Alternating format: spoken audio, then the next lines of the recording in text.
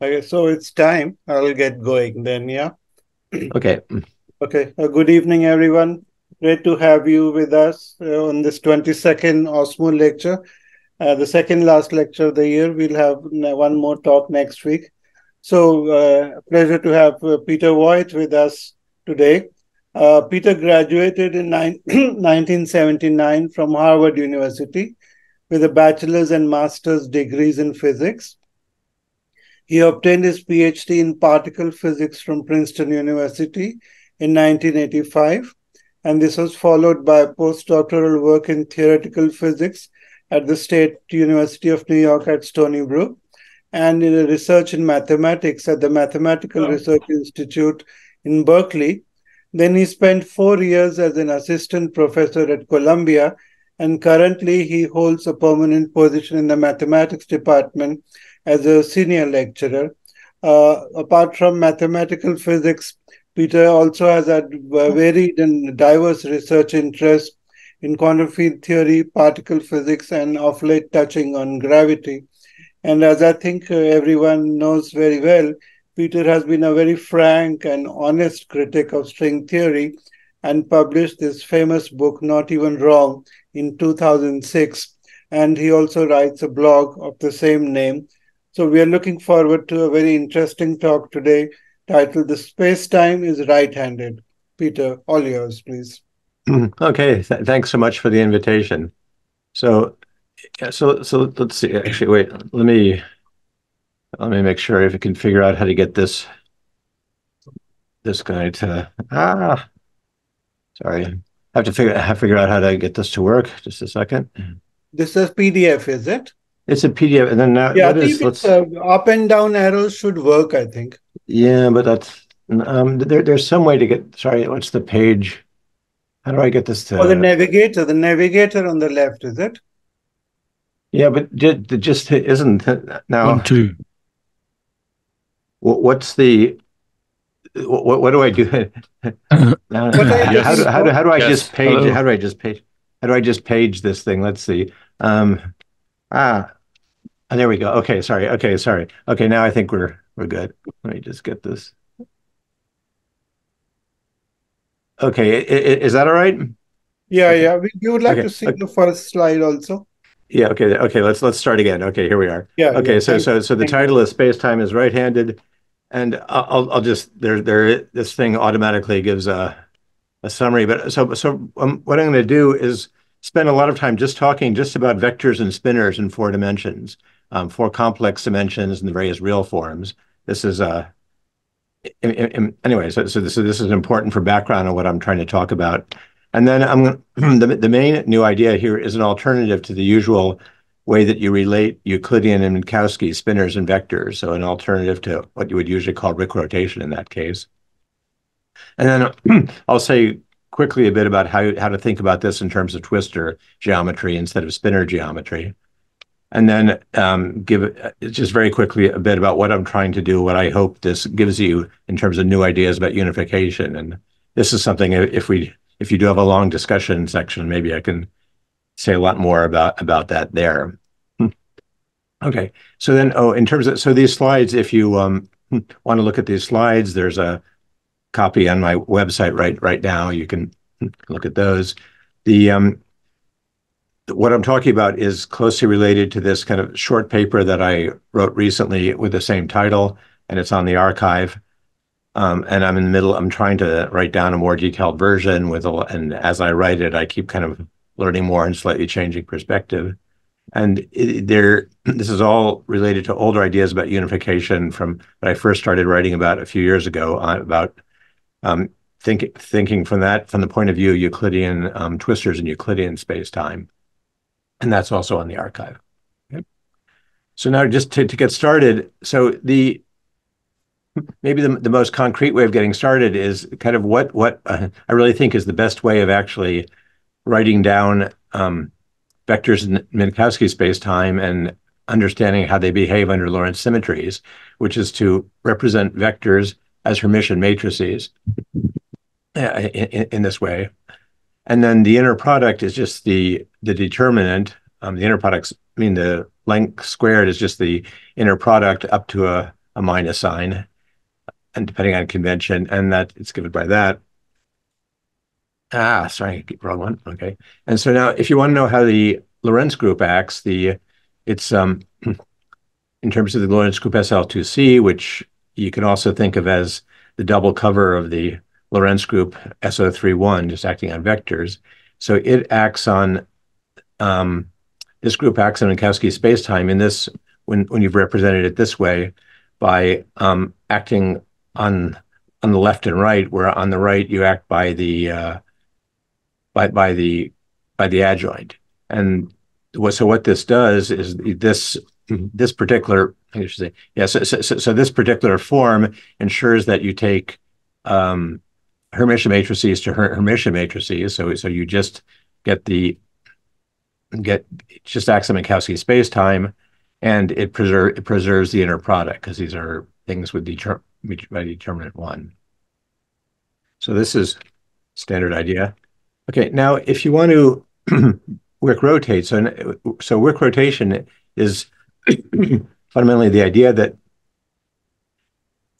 your quantum theory, field theory, or even your quantum theory is in many ways ill-defined if you work in the usual time. But if you make a analytic continuation from time to purely imaginary time, this makes this inner product positive definite, and things become much more well-defined. Now, if you this also has an interesting characteristic that it makes, instead of thinking of just by 2x2 complex matrices, it's often a good idea to think about quaternions. But you can go back and forth between quaternions and 2x2 complex matrices with this. In this is one way to do it. And then if you look at Wick rotated Hermitian matrices and you multiply by -I in this isomorphism, you get you get just the quaternion. So you have kind of two ways of thinking. So you can think of, once you've Wick rotated these 2x2 matrices that you're dealing with, you should maybe think of them as quaternions. We'll see. And then now from once you've done this, and if you think of them in terms of quaternions, you can also understand very nicely what the analog of the Lorentz group is. The analog of the Lorentz group for real dimensions with a standard inner product is the group spin 4 of it's kind of two copies of SU2, and these act on your Euclidean spacetime represented as quaternions by independent left and right multiplications. And so the group SU2 is also the group SP1 of unit length quaternions.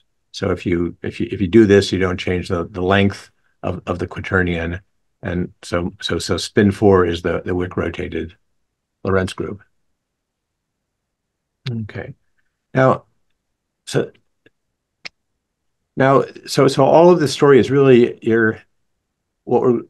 these are two different real forms of complex spacetime. So we want to think about what complex spacetime is, and from this point of view, complex spacetime is the complexification of either the quaternions or Hermitian matrices, and if you complexify either one of these, you get just the algebra of 2x2 of all 2x2 complex matrices, and you can use the inner product, and you can use the same inner product minus the determinant, and now it's preserved by a larger group, which is independent left and right multiplications by two different SL2Cs.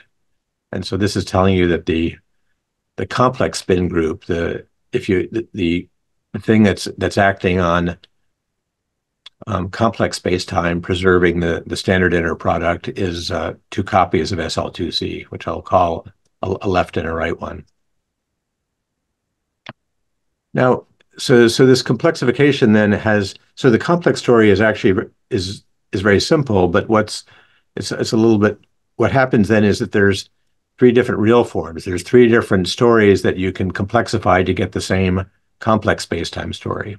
And the first of these is is one that we doesn't seem to be so interesting physically, but I think mathematically it's the simplest possible real form, and this is just everywhere you were using complex numbers, just use real numbers, and when you complexify, you're just changing all of your entries of all your matrices and all your coordinates from real to complex. And so this is just, you just take matrices of this particular form. There's an inner product with 2 minus signs and 2 plus signs. So it has signature 2, 2. And you can do independent left and right multiplications now by determinate determinate one real matrices, so SL2R. So the spin group in signature 2, 2 is 2 copies of SL2R, these independent left and right multiplications. Okay, then the second the second real form is the Minkowski one that we were talking about before.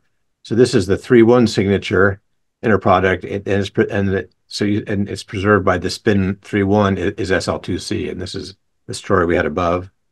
And similarly for the 4-0 real form, and that's the Euclidean one, and so spin 4-0 is these 2 SU2. So these two stories are what we talked about a little bit earlier. Thank you. Okay. Okay. So now so that's the story about vectors in complex space-time and the 3 possible real forms. But what about spinors? So where things get much more complicated is thinking about, what these real forms are for spinors. So this is what I want to talk about for a while here. So the standard way to do this is to say that, well, that complex spacetime is to think of complex spacetime as a tensor product of 2 copies of C2 of C2. So in other words, as a representation of this complexified spin group, the 2 SL2Cs, this is a tensor product for representation of this group, and the first factor here, you have to watch out I should probably use a better notation, because here when I say S sub L, I mean a representation of spin 4C, which is the defining one on the left-handed copy of SL2C and is trivial on the right-handed copy of SL2C. So here you should think of as S sub L is not just a representation of SL2C, but of the product. It's just trivial on one factor. And now now you think of spacetime as a tensor product representation of 2 representations of spin 4C, this left-handed one that I've just talked about, and then a right-handed one where you just flip what I said about right and left. Okay. And then if you think about what this matrix representation as elements of 2 by 2 complex matrices that I started with, that's just the expression in coordinates of the fact that complex spacetime vectors are, if you have a tensor product, you could think of the tensor product as the first factor tensor, as maps from the dual of one factor to the other factor. So this is kind of telling you that, well, from a more abstract point of view, all those matrices I was talking about, you really should think of them as complex linear maps from the dual of this of the right-handed spinners to the left-handed spinners. Okay, so let's go. Okay, now, so what happens? Let's go to the signature 2, 2 to see, and there again, everything is very straightforward. So the real form for spinners is that the S and L are just the standard real two-dimensional representations of SL2R, and then and then you make representations anyway, and then let's see, so and then the real 2, 2 signature spacetime is just the tensor product of these things. Again, taking care to say that one of them is, what I really mean here is the real representation of one of these times the real defining representation of one of these times the trivial representation of the other. Okay, so now, but things get much, the real forms for spinors in Euclidean and Minkowski spacetime are actually much trickier. And this is the source of all this interest and trouble and maybe opportunity. But so if you looked at vectors, the vectors were always what you would call a real representation. But if you go away from the 2-2 signature case, the spinors are no longer a real representation. And what I mean by this, so you have to go back to this kind of classification of how you think about representations of a real Lie group. So normally when we do representation theory of Lie groups, we think about representations on complex vector spaces. But if you try and think about these as the question of, what are not just the complex representations of a real Lie group, but what are the real representations? Well, one way to think about it is to think about the complex representations, but realize that you no longer have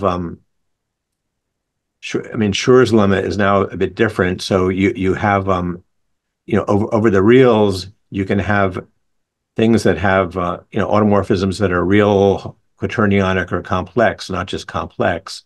And so what you do is you say that you to think about real representations of a real Lie group, you can think about complex representations on a complex vector space, but then you have kind of three possibilities. And the first possibility is a real representation in the sense that it's the complexification of a representation on a real vector space. And the way you recognize that when you're dealing with these complex representations is by noticing that there's a conjugation. There's some kind of involution sigma that if you square it, and it gives you 1, and then its fixed points are this real subspace. So this is the way to think about real representations on real vector spaces, but when you're working with the complexes. But then the problem is there are other possibilities, and one possibility is that you may not have an antilinear sigma who squares to 1, but you may have an antilinear sigma that squares to -1, and these are called quaternion representations. Because then, you thought you had a complex representation, and you do. You thought you had a representation over the complexes, and you have an action of I, but you also have an antilinear map that squares to -1, and you can think of that as J. And then, but with the I and J, you also get K, so you have an action of the quaternions on this. So this vector space that you thought was just a complex vector space is actually a quaternionic vector space. So this could happen. And then the other thing that can happen is that is neither of the above, that you have some representations which are kind of inherently complex, so which we'll call complex representations in this language, and they're neither real or quaternionic. But in this case, one thing that happens is that one way of recognizing this is that the representation on V and the conjugate representation, where you just take all of your representation matrices and conjugate them, that's not an equivalent representation. So in the first two cases, for real and quaternionic representations, the V and its conjugate are equivalent representations, but that's not true in this complex case. So you have this kind of threefold division of when you start thinking about real representation theory, and you think of your groups as real Lie groups. And this is what we need to do when we're thinking about real forms, when we're thinking about Euclidean and Minkowski space, not just complex space-time. Okay, so let's see what happens in the Euclidean case. So for the Euclidean real form, remember the spin 4 was 2 SU2s, but spinors are the representation is on C2, but they're quaternionic, so that you always have a as representations of SU2, they're equivalent to their conjugates, and you have an antilinear map that squares to -1. So spinors in Euclidean space are inherently really quaternionic. This really is sp1 cross sp1 unit quaternions, and what they're acting on is the C2 that they're acting on it has a quaternionic structure. Let's see. So now, but there's no real structure on these things. These spinors and for spin 4 are not complexifications of some real representation.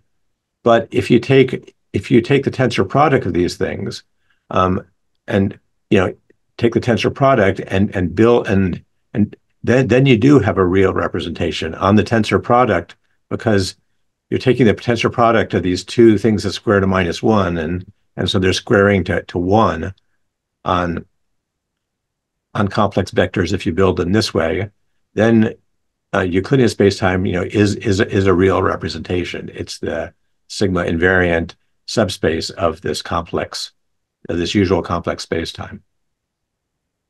And again, so choosing coordinates on the spinors, you can identify the spacetime with matrices of this form for the x's all real, and this is also kind of what I started with earlier. Okay, and then so there's one kind of really important thing to notice about this thing is that it has kind of very funny.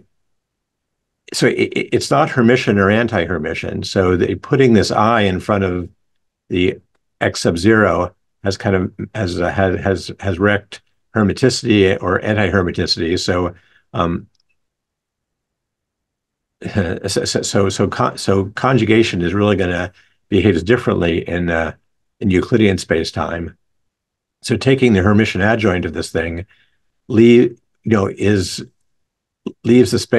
spatial subspace invariant. So purely spatial vectors are Hermitian matrices, but it reflects in the time direction.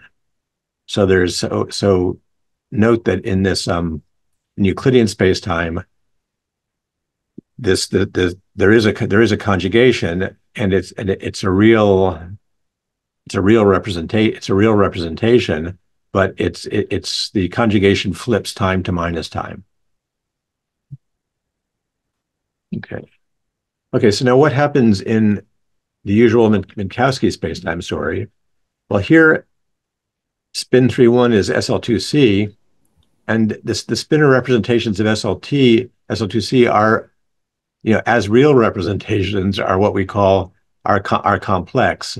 That there's really, you have the standard one and you have its conjugate representation, and they're inequivalent.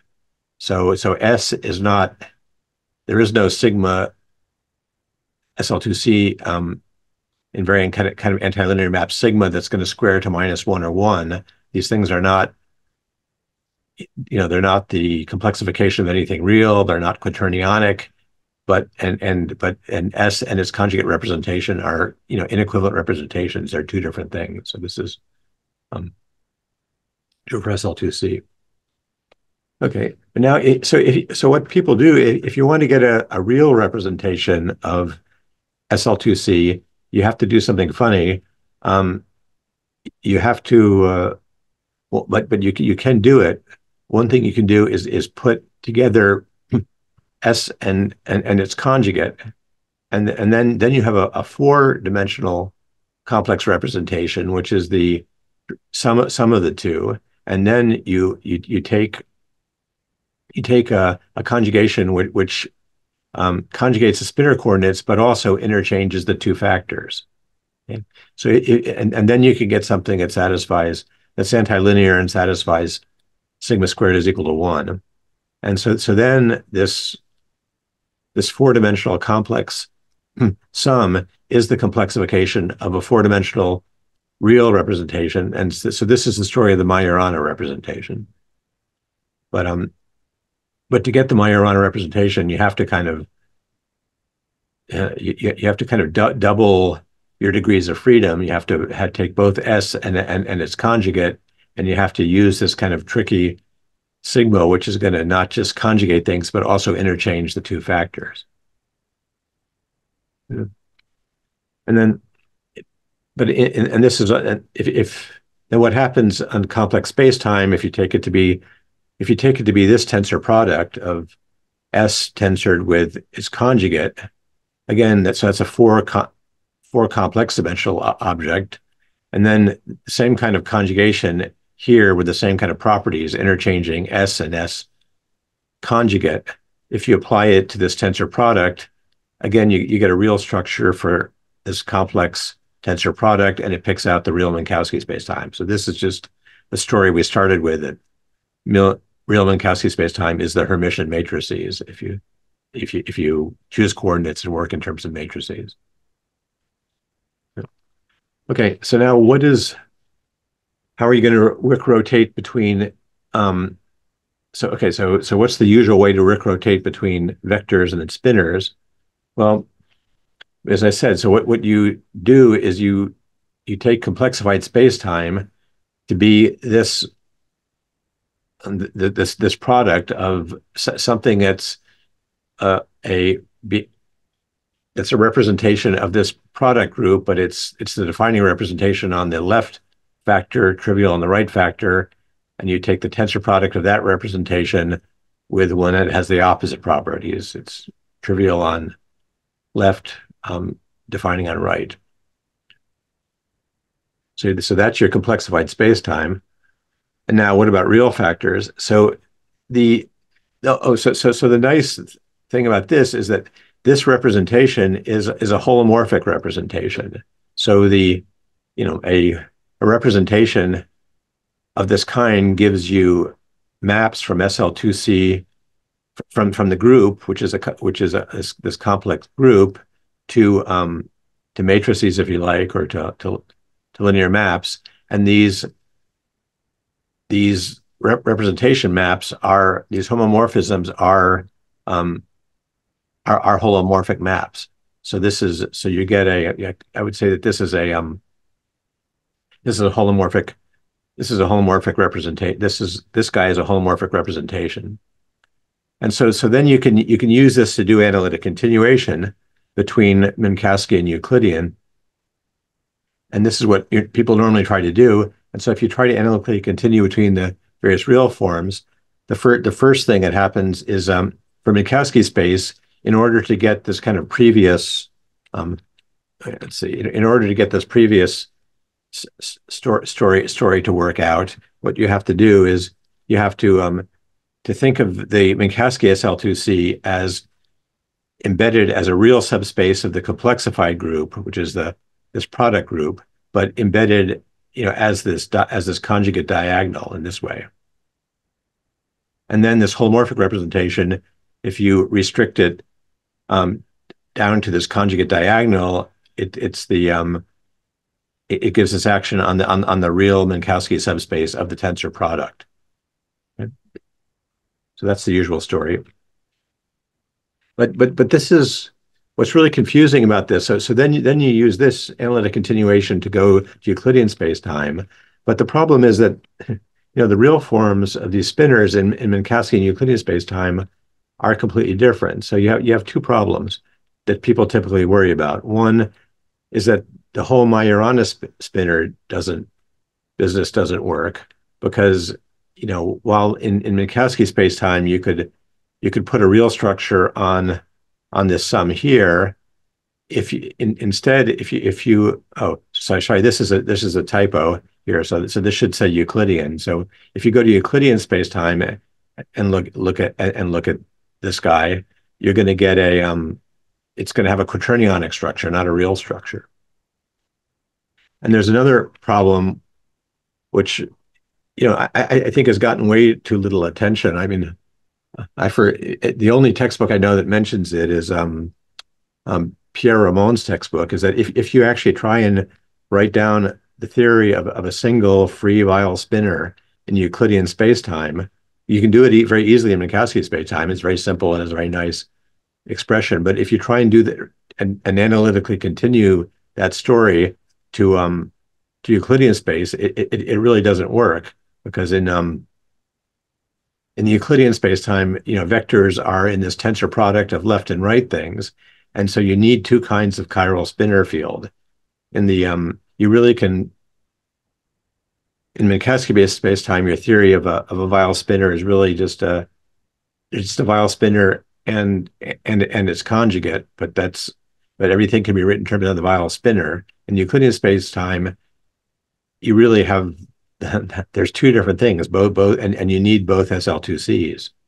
So you can't actually you find you can't actually do I mean there's really kind of no way to write down a simple theory in Euclidean spacetime of a chiral spinor field, the single chiral spinor field.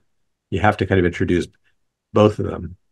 And so the usual way to handle these problems is there's always this kind of doubling of degrees of freedom that people do. The idea is when you go to the Euclidean theory, you can try and do the things which you need to do, which you expect to be able to do. But if you're going to do them, you have to double the number of degrees of freedom. You have to go from not just S but S plus a separate degree of freedom, a conjugate degree of freedom, and that conjugate degree of freedom in Minkowski space is no longer going to be, the conjugation no longer works. It's now going to be an independent degree of freedom. So you see these very mystifying statements about how, you can do spinors in Euclidean theory. You just have to realize that S conjugate no longer means conjugate. It means it's something completely different. And we're mysteriously using the conjugate notation which gets very, very confusing.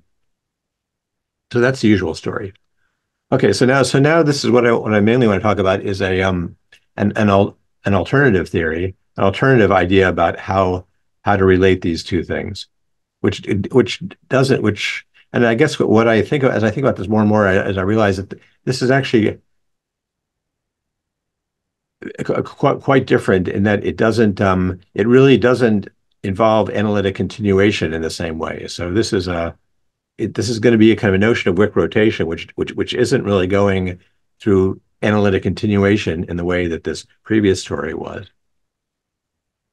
So the basic idea is this. So what you do is you take the Lorentz group to be not this conjugate diagonal in the complexified Lorentz group, but just one factor, let's say the right-handed factor.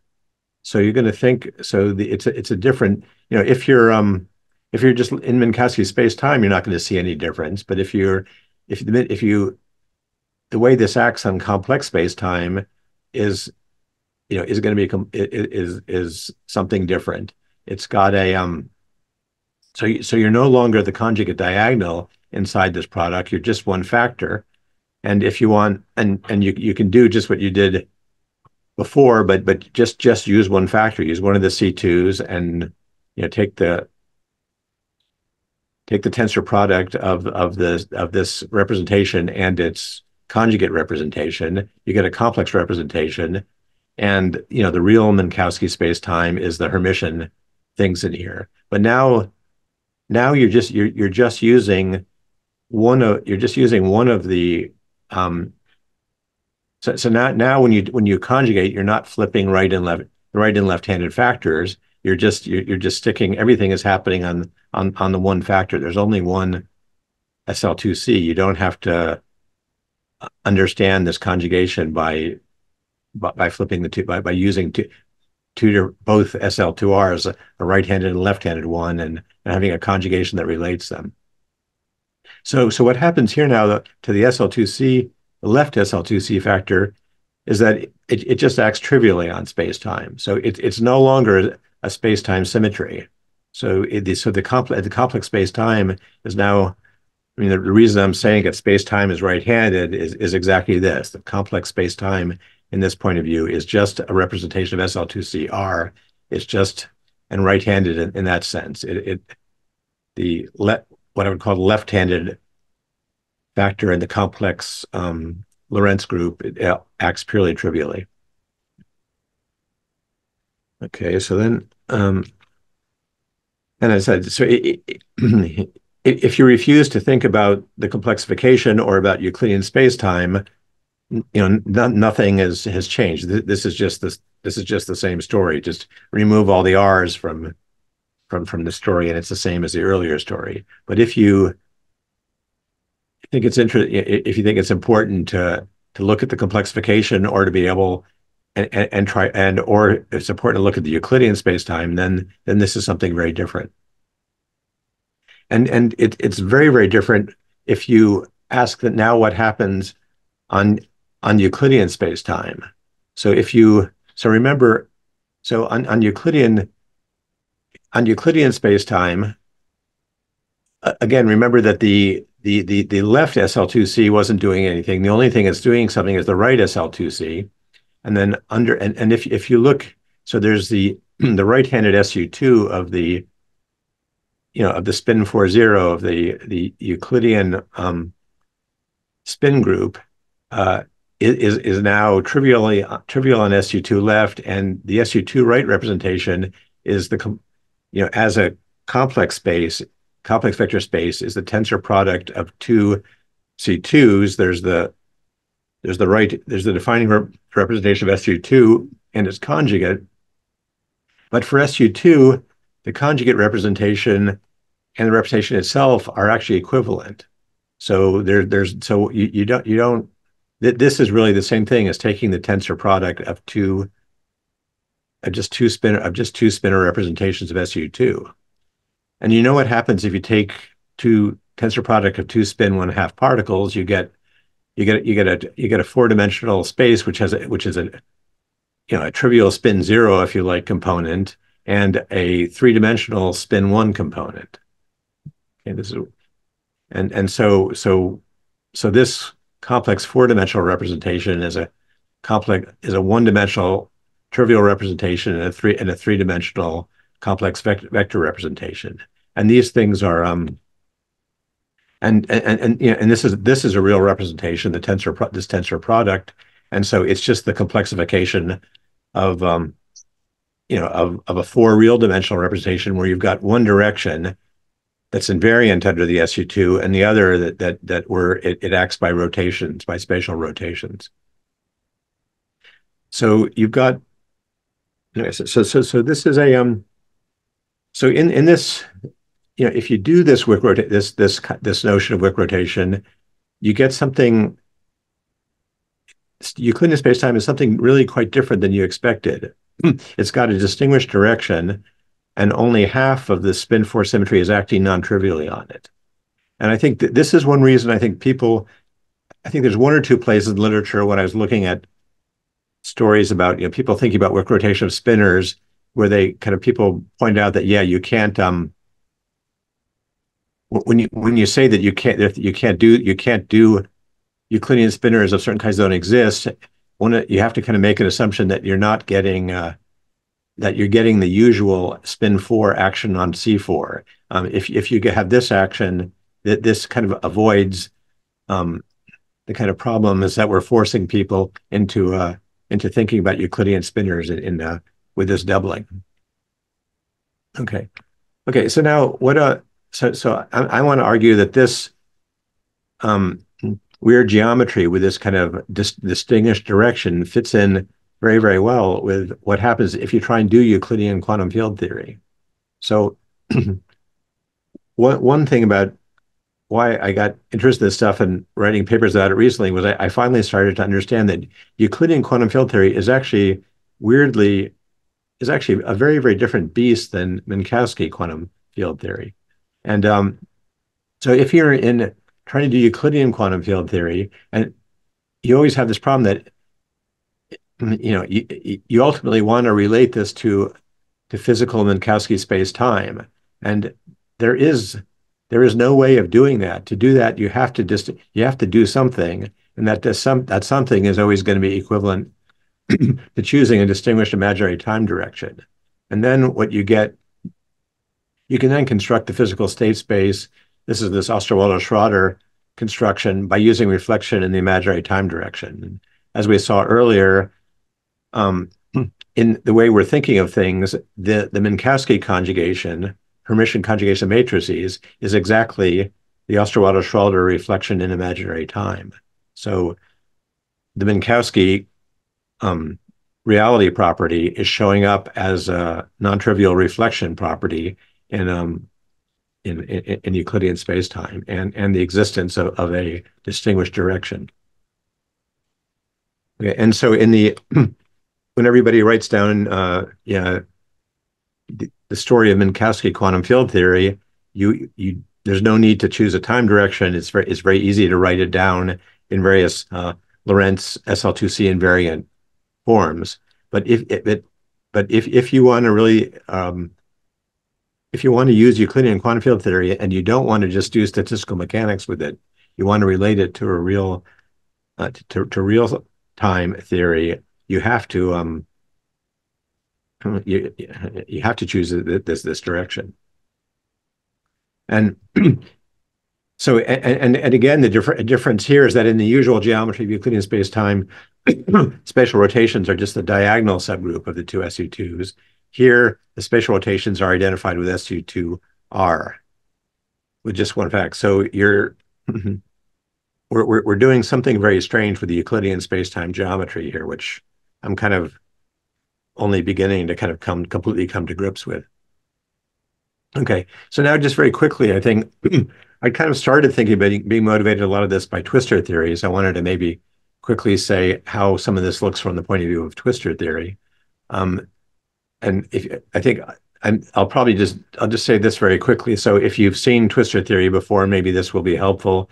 If you haven't seen twistor theory, this may just be confusing, but maybe it'll give you an idea about one way to think about twistor theory that's natural from this point of view.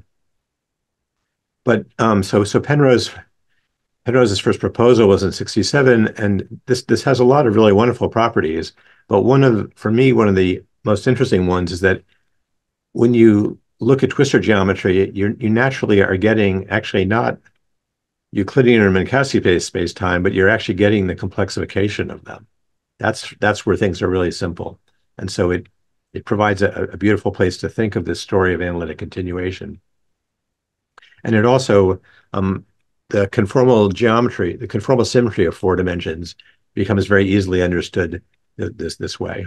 And so what you should think of what this twistor geometry is providing you is not your usual space-time, but a conformal compactification of it. So in Euclidean space-time, S4 instead of R4.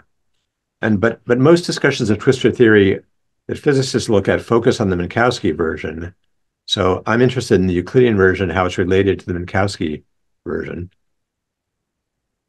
So maybe here's a quick discussion of this.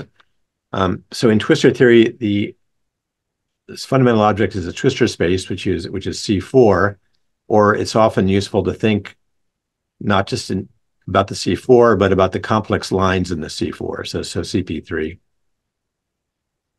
I've called that twistor space T, projective twistor space PT. Then, then complex spacetime, again compactified, is just all the possible C2s inside the C4 that go through the origin. So it's what's known as the Grassmannian, the 2,4 Grassmannian of possible C2 subspaces of C4. And in this point of view, right-handed spinors are tautological. So the spinor space at a point is just exactly the space-time point. A space-time point is a C2. Well, that C2 is the spinor space at that space-time point. So, and just a warning, I realize the way I'm saying this here, I've kind of flipped things by a dual from the way when I was saying things in the spinor space. So I just have to do that. I should redo that more carefully. But ignoring that, this is, I mean, to me, one of the most glorious things about this ideas of twistors is that it makes spinors completely tautological. At least it makes right-handed spinors completely tautological.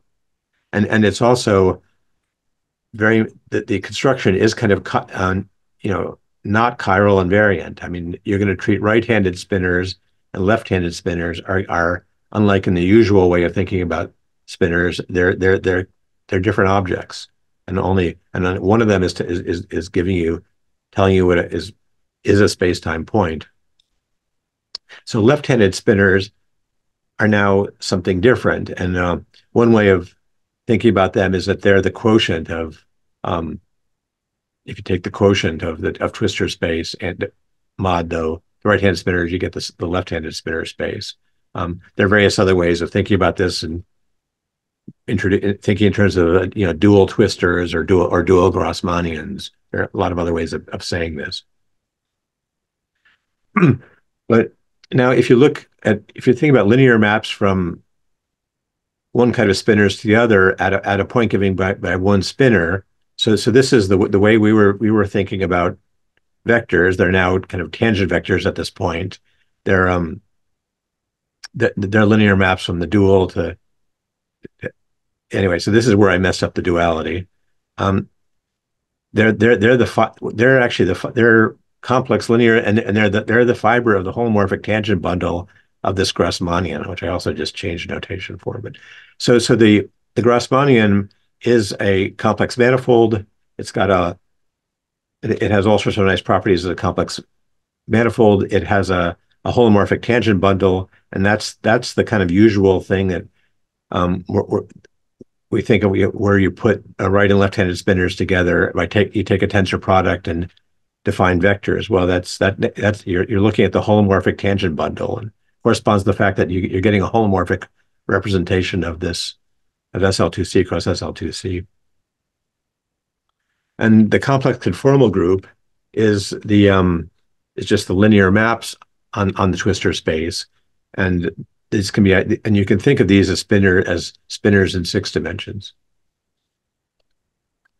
Okay, so now what are the real forms of this twistor geometry? Well, it's just like in the spinner case. There's kind of 3 real forms. Well, there's the conformal. If you just wherever you saw complex things, you made them real. You get the real Grassmannian of real 2 planes and R4, and SL4R acts on it, and that's actually the spin group in signature. It's the 6-dimensional spin group in signature 3-3. But that's the one we're not interested in. The one we're interested in are the Euclidean one. So compactified Euclidean spacetime. The group that acts on it is it's quaternion. It's a quaternionic construction. It's and the compactification you can think of as projective quaternionic lines in so twistor space is getting identified with H2 with 2 quaternions, and the space time is it's no longer a Grassmannian, but it's just quaternionic lines in quaternionic 2 space, and SL2H is acting on this as a conformal group, and that's the 6-dimensional spin group in signature 5-1. Okay, and then the conformal group, and this is what when you're trying to do Minkowski space-time twistor geometry, this is the crucial thing you use, is that you have a conformal group, which is a special unitary group in signature 2-2. It's the 6-dimensional spin group in signature 4-2, and it acts on compactifying Minkowski space-time, which as a manifold, that's like S3 cross S1 instead of S4. Okay, so I guess this is a bit more of what I was already saying before, is that so the twistor space is a quaternionic representation. So the Euclidean real form is this. This is more or less what I'd already said this before.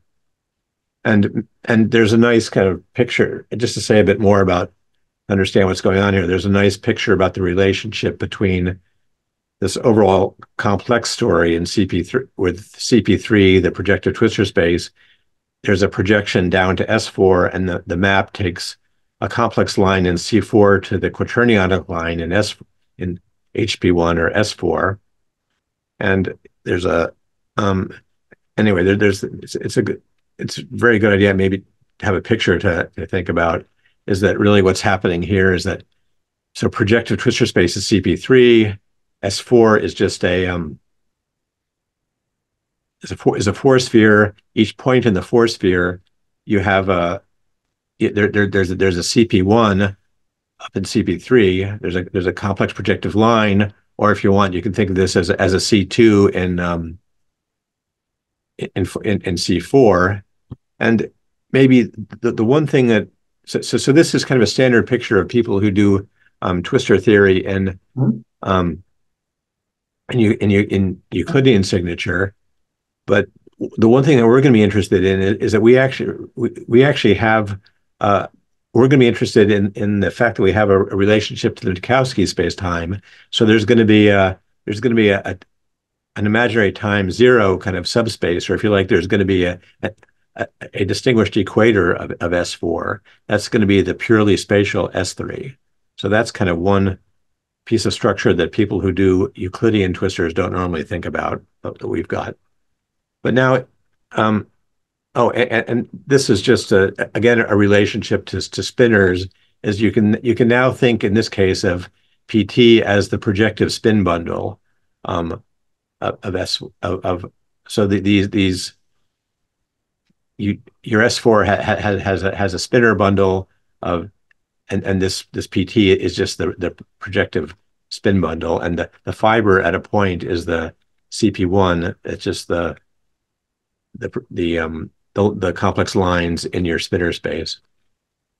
And this is something that becomes important in other things I'm doing, but I just wanted to mention this here is that this you can then think of this PT as the bundle of complex structures on S4 and do this.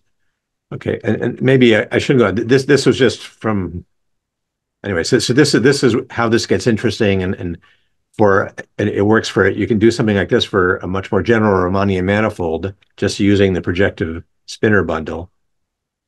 And then anyway, so this is the generalization used by mathematicians trying to do this Riemannian geometry using holomorphic methods.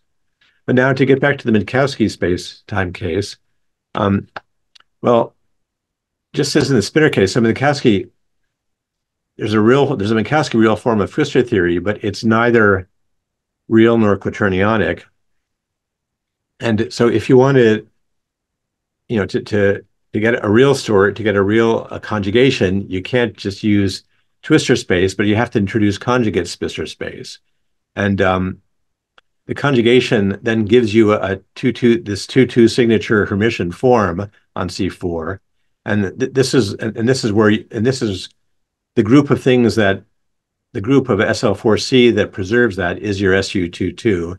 And compactified Minkowski space-time is then the subspace of the C2s and C4 on which this Hermitian form is zero. And this is acted on by this Minkowski conformal group. And now you get a CP1 in the projective twistor space corresponding to a point in Minkowski space, and this has a beautiful kind of physical interpretation as the kind of celestial sphere of light rays through this point, through the point. So it's kind of what you see when you open your eye is that S2 corresponding to the point where you are in space-time. And so there's let me give kind of a picture of what's happening in the projective twistor space now has a subspace where this phi is zero, and general complex lines, general project CP1s in here correspond to points in complexified Minkowski space, but not necessarily. And if they're in real Minkowski space, they lie in here. But now, if they so this N5 in some sense is the inverse image in this other picture back here of that of the diagonal. If you look and what goes down to the diagonal up here, it's that N5. And points in Minkowski space correspond to CP1s in there, and they intersect when they're light connected. And anyway, there's a beautiful story about that. Okay, and now, so what from this point of view, what's happening in twistor space about this alternative Wick rotation is that we're not going to use the usual holomorphic tangent bundle of the Grassmannian. So we're going to instead take the tangent space to be a non-holomorphic bundle. It's a holomorphic bundle with a fiber, the the tautological bundle and tensored with its conjugate. But if you restrict to the if you restrict to Minkowski spacetime, this is just the usual tangent bundle, and restricted to HP1 or to S4 to the Euclidean spacetime, it's now this kind of weird new notion of Euclidean geometry which we have. It's now got a Euclidean it's got a distinguished direction. Okay, so so this is really kind of the main points that I wanted to explain this new picture today. So and then I can just say a few words about what what you can do with this. Why I think this provides an interesting new perspective on how to think about unification and how to think about kind of the space-time physics. Well, and this is I say a bit more in this recent kind of short paper that it's very remarkable that if you look at the different terms in the standard model and in gravity, you actually can they're normally written down in some kind of parity invariant way, in some parity invariant language using standard vectors and right and left-handed spinners. But you don't, if you look at them carefully, you realize you don't. These are the ones that show up in the standard model. They're kind of special fields that they don't. They actually are things that can be expressed just using the right-handed spinor fields. And so the part of it is the story of the standard ways spinners are often introduced in physics textbooks as in a parity invariant way that you want to use in QED, but you can build these things out of chiral spinners and their conjugates. So the story of spinners is very much a chiral story, and that can be written purely in right-handed terms. And the Yang-Mills kind of gauge field dynamics is also kind of interesting. That normally you write the Yang-Mills gauge field dynamics as the Lagrangian density is you're just going to integrate the field strength squared, the norm squared of the field strength. But in the field strength is a two form. If you in 4 dimensions, if you can split two forms into self-dual and anti-self-dual under the Hodge-Star pieces, and this is exactly the splitting between the left-handed and the right-handed SL2Cs.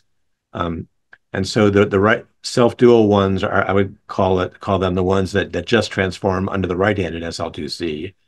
The left-handed anti-self-dual two forms then transform under the other SL2C, or it's a matter of definition. And so it turns out that since you can actually express the Yang-Mills action just using the self-dual or just using the anti-self-dual piece, because the difference of the squares is actually is a topological invariant. So doesn't when you vary the action to get the Yang-Mills equations, you don't see the difference at all. You only see the sum. So you can work with just one or the other. So there is this kind of chiral way of writing down the Yang-Mills action. And then I don't want to, it would take too long to say this. I mean, you can do something very similar with general relativity. You can write it in a purely chiral way. And this is related to the story of Ashtekar variables. There's a very beautiful recent book of Kirill Krasnov where he goes through this and explains the story in detail. Okay, so that's just one point is that what we actually, the kind of space-time as opposed to internal symmetry part of the standard model in gravity, normally you think of it in a parity invariant way, but you can just work with right-handed variables. And then if you want to get true unification, you want space-time symmetries and internal symmetries to get unified. Well, this gives you some interesting new way of doing this, where the space-time symmetries are coming from one of the SL2Cs, and the other SL2C is an internal symmetry. So if you go back and look at standard Euclidean space-time twistor geometry, where both of the SU2s are acting non-trivially. One of them, they're not both. Let me see if I want to get this. Yeah. So both of them are now acting. If you go to standard Euclidean spacetime twistor geometry, you've got two SU2s acting non-trivially. One of them is going to Wick rotate to a spacetime SU2. It's going to be rotations.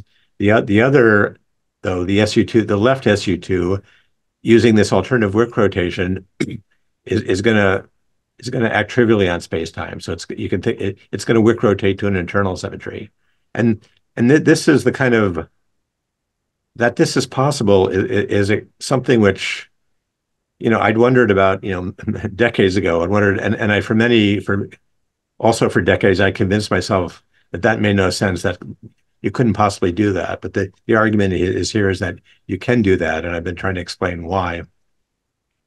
And the just for the rest of the internal symmetry is that this is what I was writing about in this Euclidean twistor unification picture. You've got there's an SU3 that appears naturally in the twistor geometry. If you just think about what PT is, one way of thinking you can think of it as this coset space. And so if you kind of work up on PT, you kind of have an internal symmetry which doesn't move the points around on it, but moves the bundles over it around, and that gives you a U1 and SU3, which are kind of the other groups you need to do to get the standard model.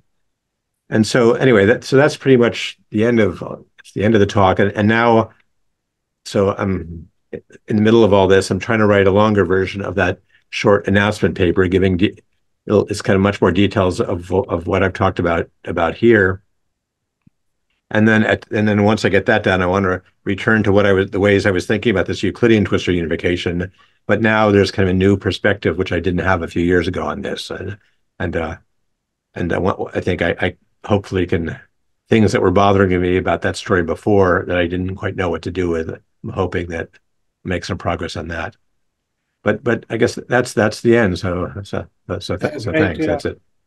Thank you so much for a fascinating and deep lecture.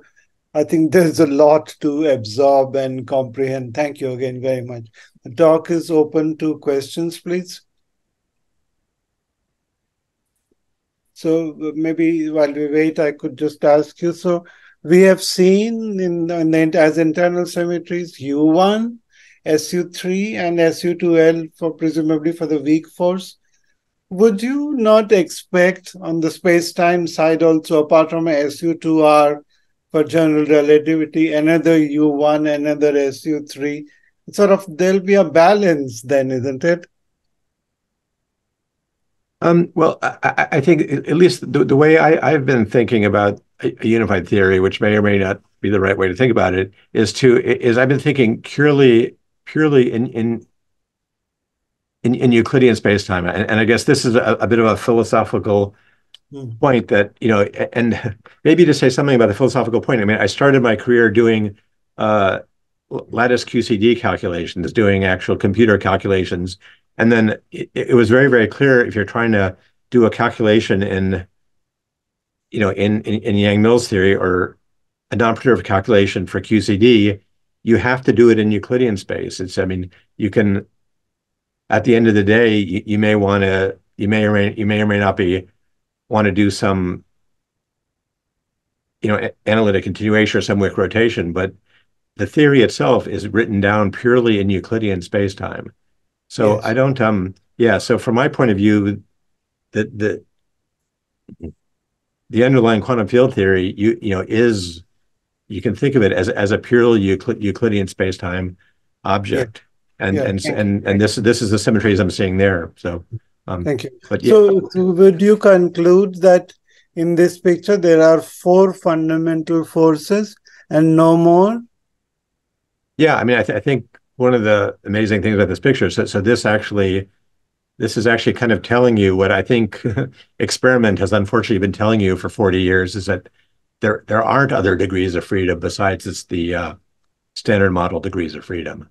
And what is spin 3-3 doing? I mean, that's a very interesting space.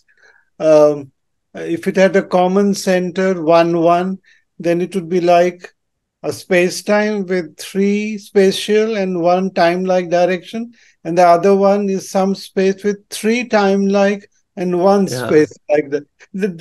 Does this look good to you, or what is happening with spin 3? I have no idea. I mean, it's very, very weird. I mean, it's true for both spinners and for twisters that the natural real form, the kind of obvious real form, is just does not. We're not seeing anyway. That has no obvious relation to me to physics. That the things that we're seeing in physics are these two kind of exotic real forms, and the relation between them. So yeah, that other thing. I know that in practice the people who who do twister strings and are trying to use twister methods to compute amplitudes, they find that these two exotic real forms are very bothersome things to deal with. So they actually do their computations in using that 3-3 real form and then try and analytically continue. But that's purely technical. I mean, that's just because it's technically the simplest. But yeah, I don't. Anyway, maybe there is, thinking about the 3-3 form gives you some new piece of structure, which, it is going to be important in the story, but I don't know what it is. Yeah, I've been toying with that Spain 3-3 is some way of bringing together the weak force and general relativity. That's why I asked you. Yeah, anyway, that's probably speculative. So I'll go over to Tavian. The next question, please. Tavian, go ahead. So my question's hopefully a simple one. Could you go to slide 4, please?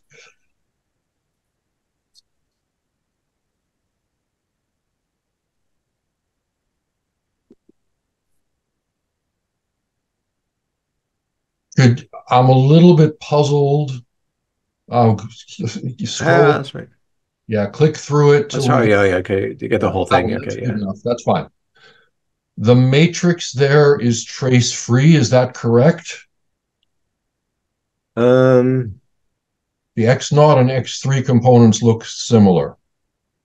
Oh, okay. There's a typo, I think. Fine. I was hoping it was. Yeah.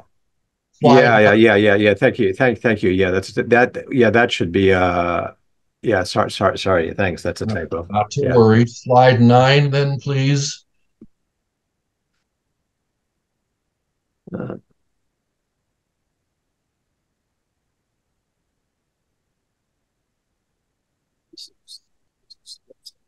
one. Is that the same? Yeah, same typo. Okay. Fine. Same typo. Sorry. Thanks so much for noticing that. Thank you. Thank you, Tavian. Let them please go ahead. Hi. Yes, I had a question about the. First of all, thanks for the beautiful talk. I really thought that was a really, really, really good talk. I wanted to try to understand how to interpret the fact that, like you were saying, you have this nice holomorphic manifold, the 2-4 Grassmannian, but then instead of taking the usual holomorphic tangent bundle, you were saying we're going to take this this one that's the tensor product of the spinner and the right spinner and its complex conjugate. So at first I was worried that maybe was kind of doing violence to, that we went to all this trouble to have a nice holomorphic manifold, and then would choosing a kind of non-holomorphic tangent bundle be somehow conflict with that in ways that would cause problems. But then I was thinking, so this is a question about whether you think this is an okay way to think about what's going on. So then I was thinking, okay, but then, sometimes in complex geometry, we have a complex manifold, but then in Hodge theory, we have P, Q forms, which have sort of P holomorphic DZs and Q anti-holomorphic DZs. And that's still works very nicely. So could this be kind of like a spinner, almost like a spinner version of that, where this is kind of the tangent bundle is like a bundle of one forms, but not with respect to the vector, but the vector index, but with respect to sort of the spinner index. Is that Well, is the picture that it might still have be in a sense respect holomorphicity, but just a different. well, I don't know. I think what's striking me, I mean, the longer I started out, kind of thinking about, okay, well, I'm going to reinterpret the beauties of holomorphic geometry and analytic continuation this way, and I'm becoming more and more convinced that what I'm actually seeing is a is that for thinking about space time, the this holomorphicity and analytic continuation is leading. You're not really so what you're not actually this analytic continuation, it's not, this Wick rotation is something different. It maybe you shouldn't really think about it as analytic continuation. And this beautiful story about analytically continuing between these real forms and about analytically continuing and analytic continuation twisters is, that may actually be, well, yeah. Anyway, that I'm actually doing something really quite different, and I started to realize this. So I'm talking to some of my algebraic geometry friends, and if you talk to algebraic geometers who are very algebraic, they don't. If you're doing something non-holomorphic, if you have something in its conjugate, they immediately get confused and have no idea what's going on. So, but I really this actually is this different kind of geometry is not the kind of holomorphic geometry that we're used to, and it yeah, I'm still kind of in the middle of processing what what the right geometrical picture is. I mean, you can see what's going on in twister spacetime in the twister language. You can see what's going on for spinners, but if you try and think about general manifolds, what is what are you really doing here? Yeah. Anyway, so this Wick rotated spacetime is very much not the standard Euclidean spacetime.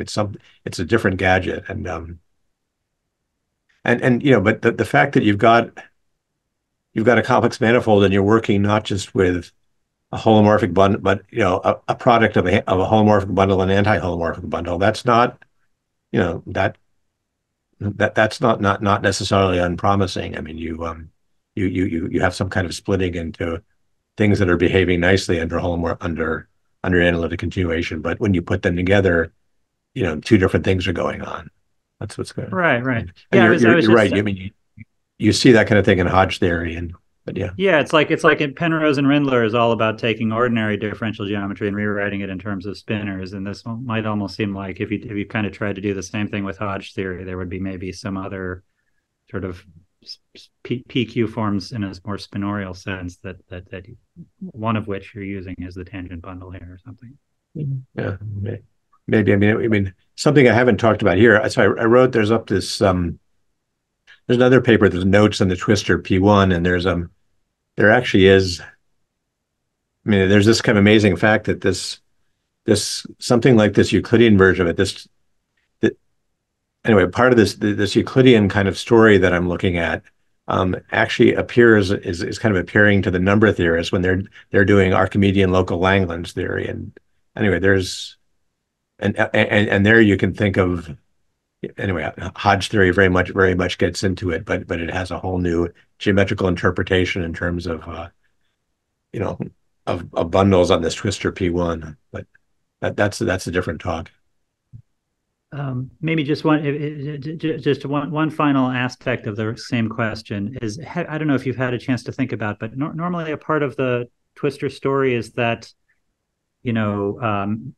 massless fields of different spins get reinterpreted on twister space by the solutions of the free field of the massless field equations of different spins get reinterpreted on the twister side as holomorphic functions of different homogeneities. Is that still going to be? Is that part of the story? Do you know whether that? Well, I mean, yeah, that's still true. Yeah, I mean, but again, there you're using the holomorphic you're using the holomorphic tangent bundle when you make these wave equations. And yeah, so you do get a nice holomorphic story. I mean, that the one thing that always bothered me about that story, though, is that that actually is a beautiful story in Minkowski's Spacetime. It's a beautiful way of writing these Minkowski space-time wave equations and their solutions in this holomorphic way. If it doesn't really, but then when you go and look at that in Euclidean space-time, you're getting something different, or maybe even the way to think about it is that,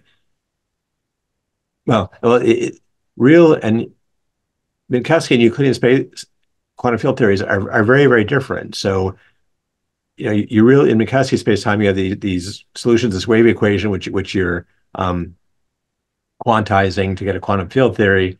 But in Euclidean space-time, I mean, like globally, there really are no solutions to the Dirac equation, or maybe a finite number of them or something. So it's really a completely that beautiful story. If you go and look at it in Euclidean space-time, that's kind of not there anyway. But yeah, but that's still there. It's just I'm kind of doing violence to it by this non-holomorphic choice, and I'm getting something different in Euclidean space-time. So as far as I know, it's a different story. Maybe the other thing to kind of worry about all of this, one thing that's often worried me off and on is, by doing this, I'm doing violence to all of the standard. If you go and pick up like Streeter and Whiteman, and you look at all of the standard stories about proofs of the CPT theorem and spin statistics theorem and all of these kind of wonderful general facts. I mean, all of these use the fact that they use this holomorphic representation of SL2C cross SL2C. They use this very crucially.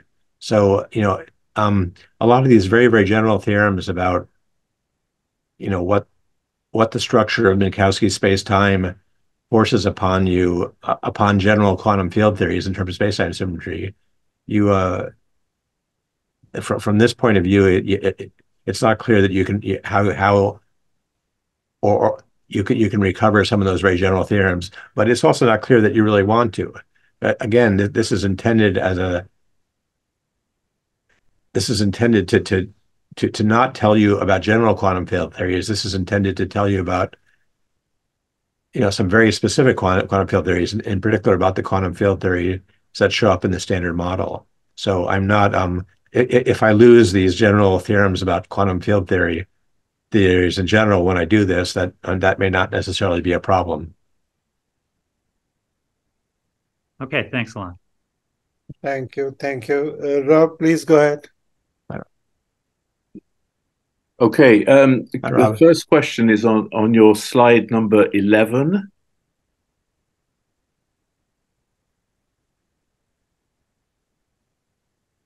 Is it? Yeah. I think, or maybe it was 10 or 12. You had What was it?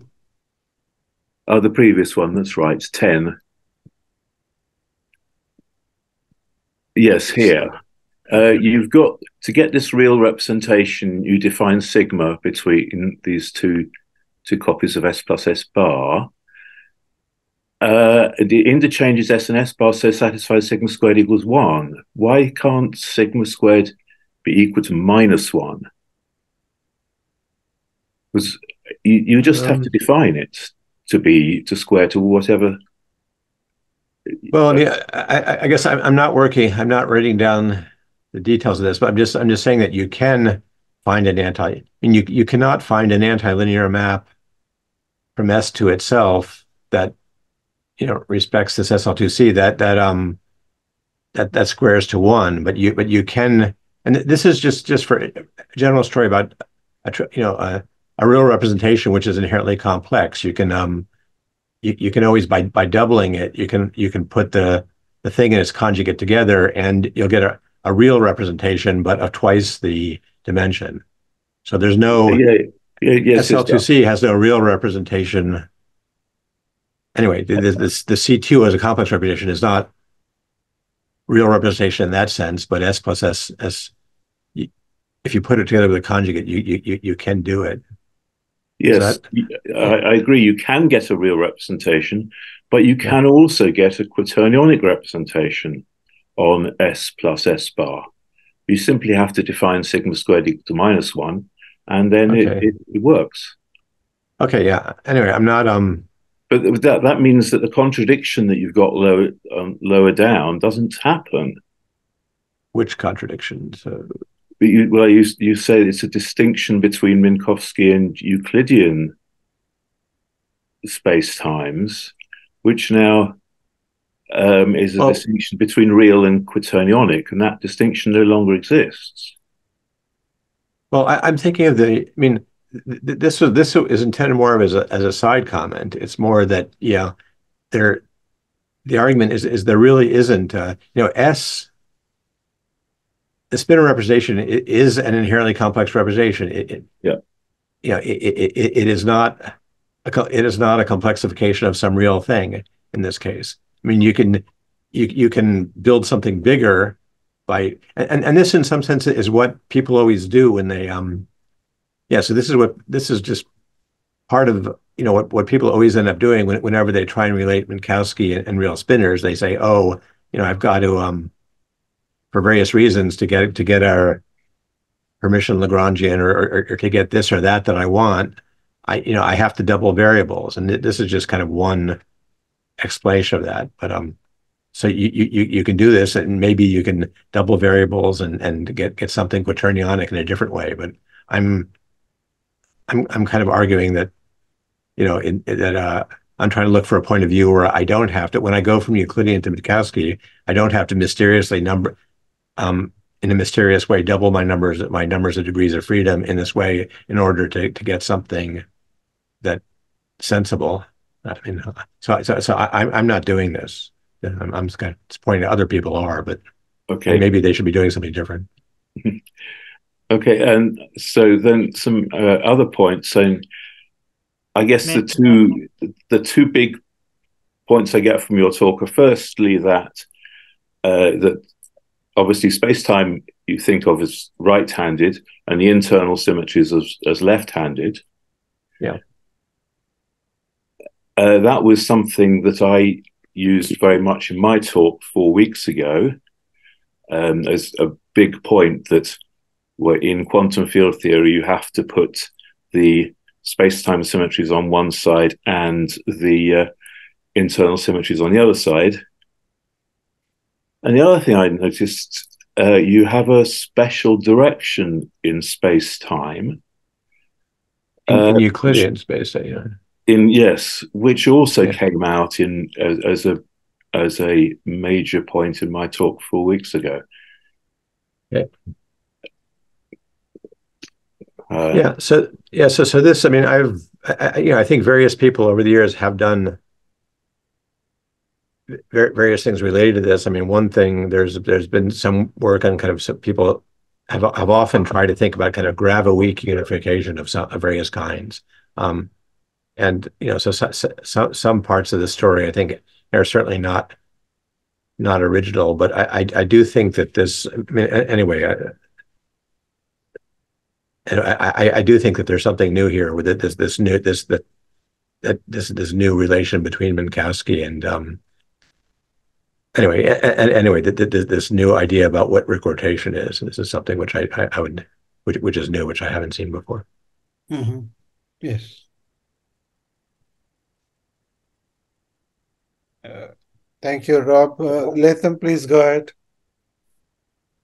Oh, I was just going to add one thing about Rob's first question, which was that when viewed as a representation of, the Lorentz group spin 3-1, the S and S bar are two separate irreducible representations. But then when viewed as a representation of the conformal group spin 4-2, the twistor combines them into a single irrep of spin 4-2, and that irrep in the Lorentzian case is complex, not quaternionic, which I think might be maybe related to the question. Yeah, yeah, yeah, and so that's exactly that. In what I was trying to say, that if you try and do Minkowski space-time twisters, but you have the same kind of problem as here, that you have yeah, the twistor space is an inherently complex representation.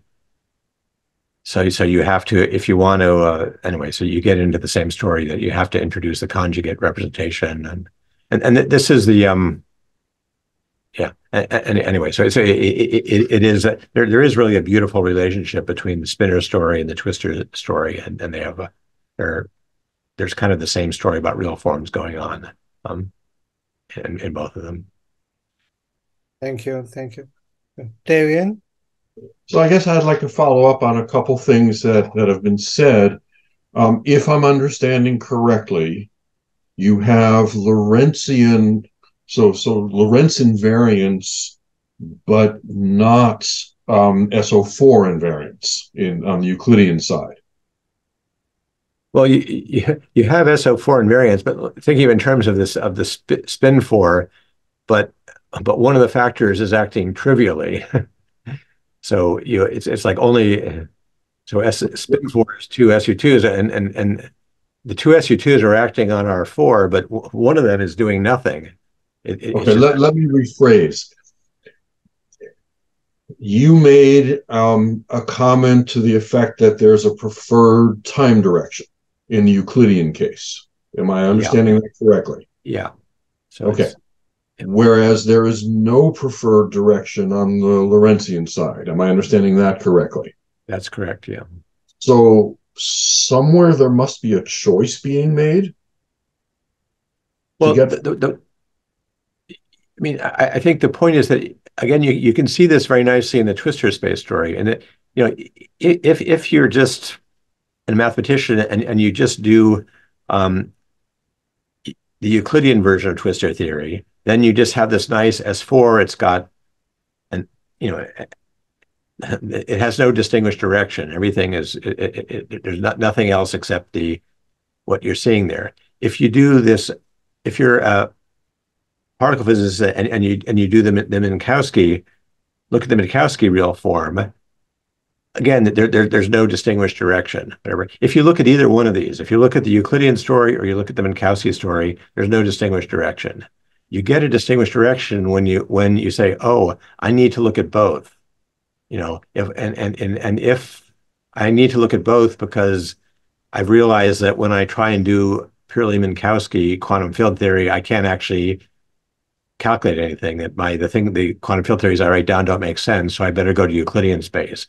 Then I'm going to get a preferred direction. Or if I'm somebody doing Euclidean quantum field theory and I realize that, wait a minute, I don't just want to do statistical mechanics in 4 dimensions.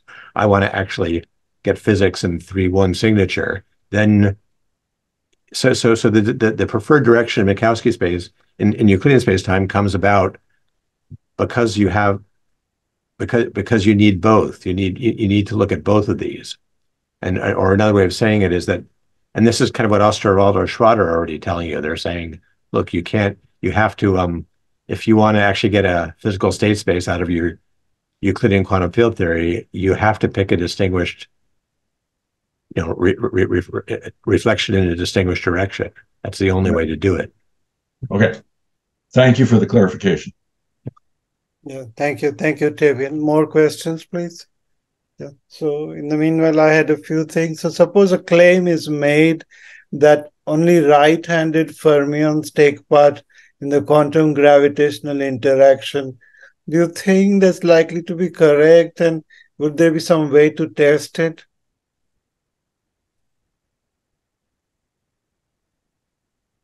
I don't know. I haven't really thought about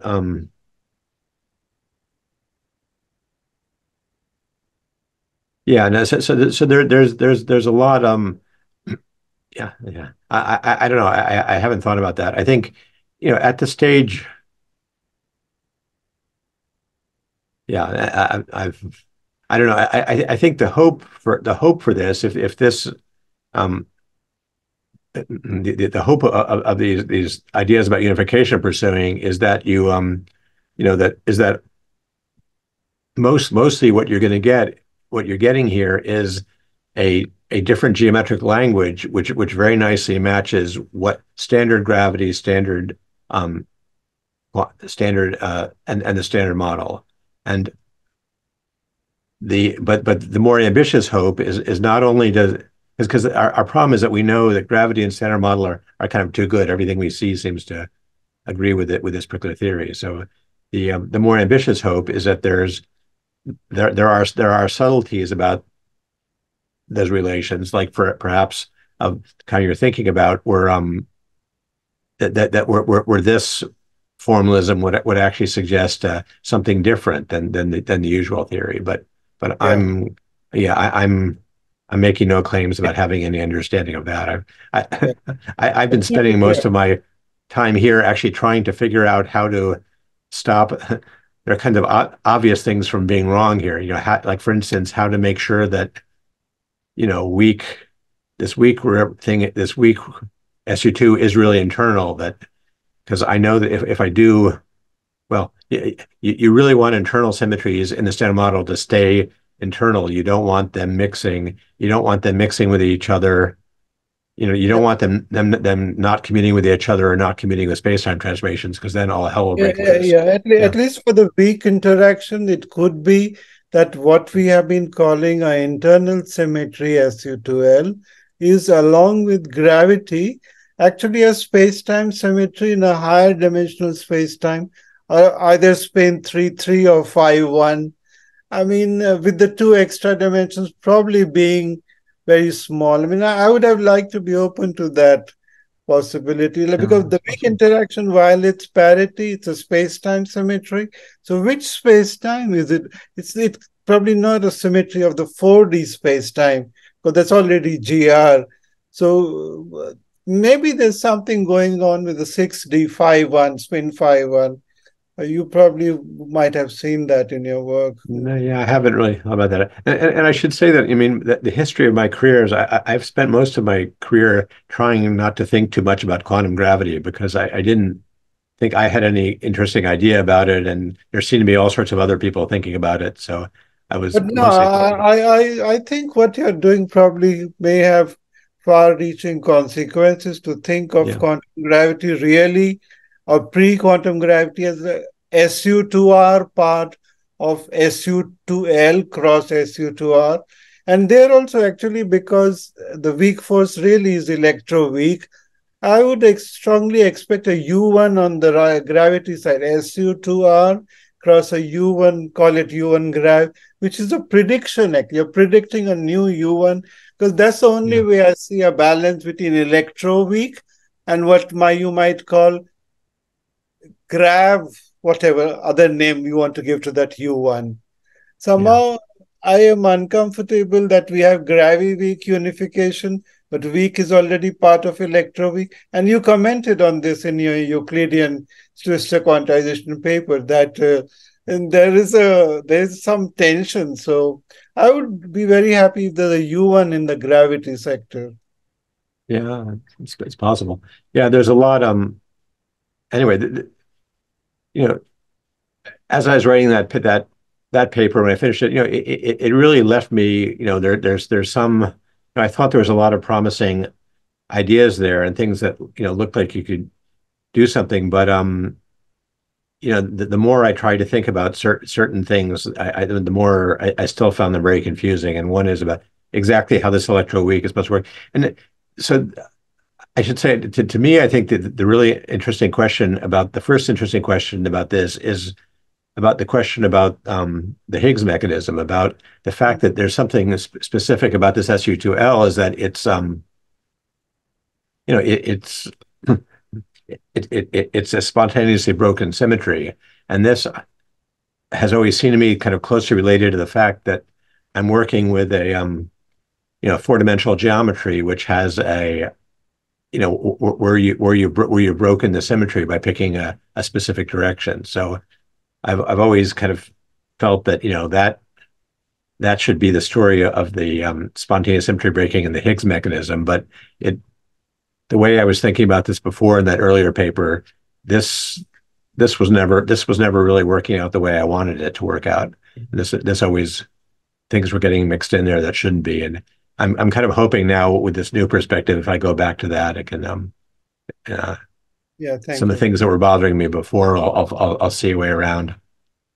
Yeah, so what I would like to try is that just as weak comes from the spontaneous symmetry breaking of electroweak, can we think of general relativity coming from a spontaneous symmetry breaking of SU2R cross a U1 and a separate Higgs mechanism with the additional Higgs for this? Somehow that puts the two, and also this question of why is the quantum gravity scale still so different from the electroweak scale? Because on the one hand, we are trying a gravity-weak unification, and then we have all these oddities. So, okay. Yeah. I haven't thought about that. Yeah. Thank you. Latham, please. I should unmute. Yeah. Okay. Okay to go.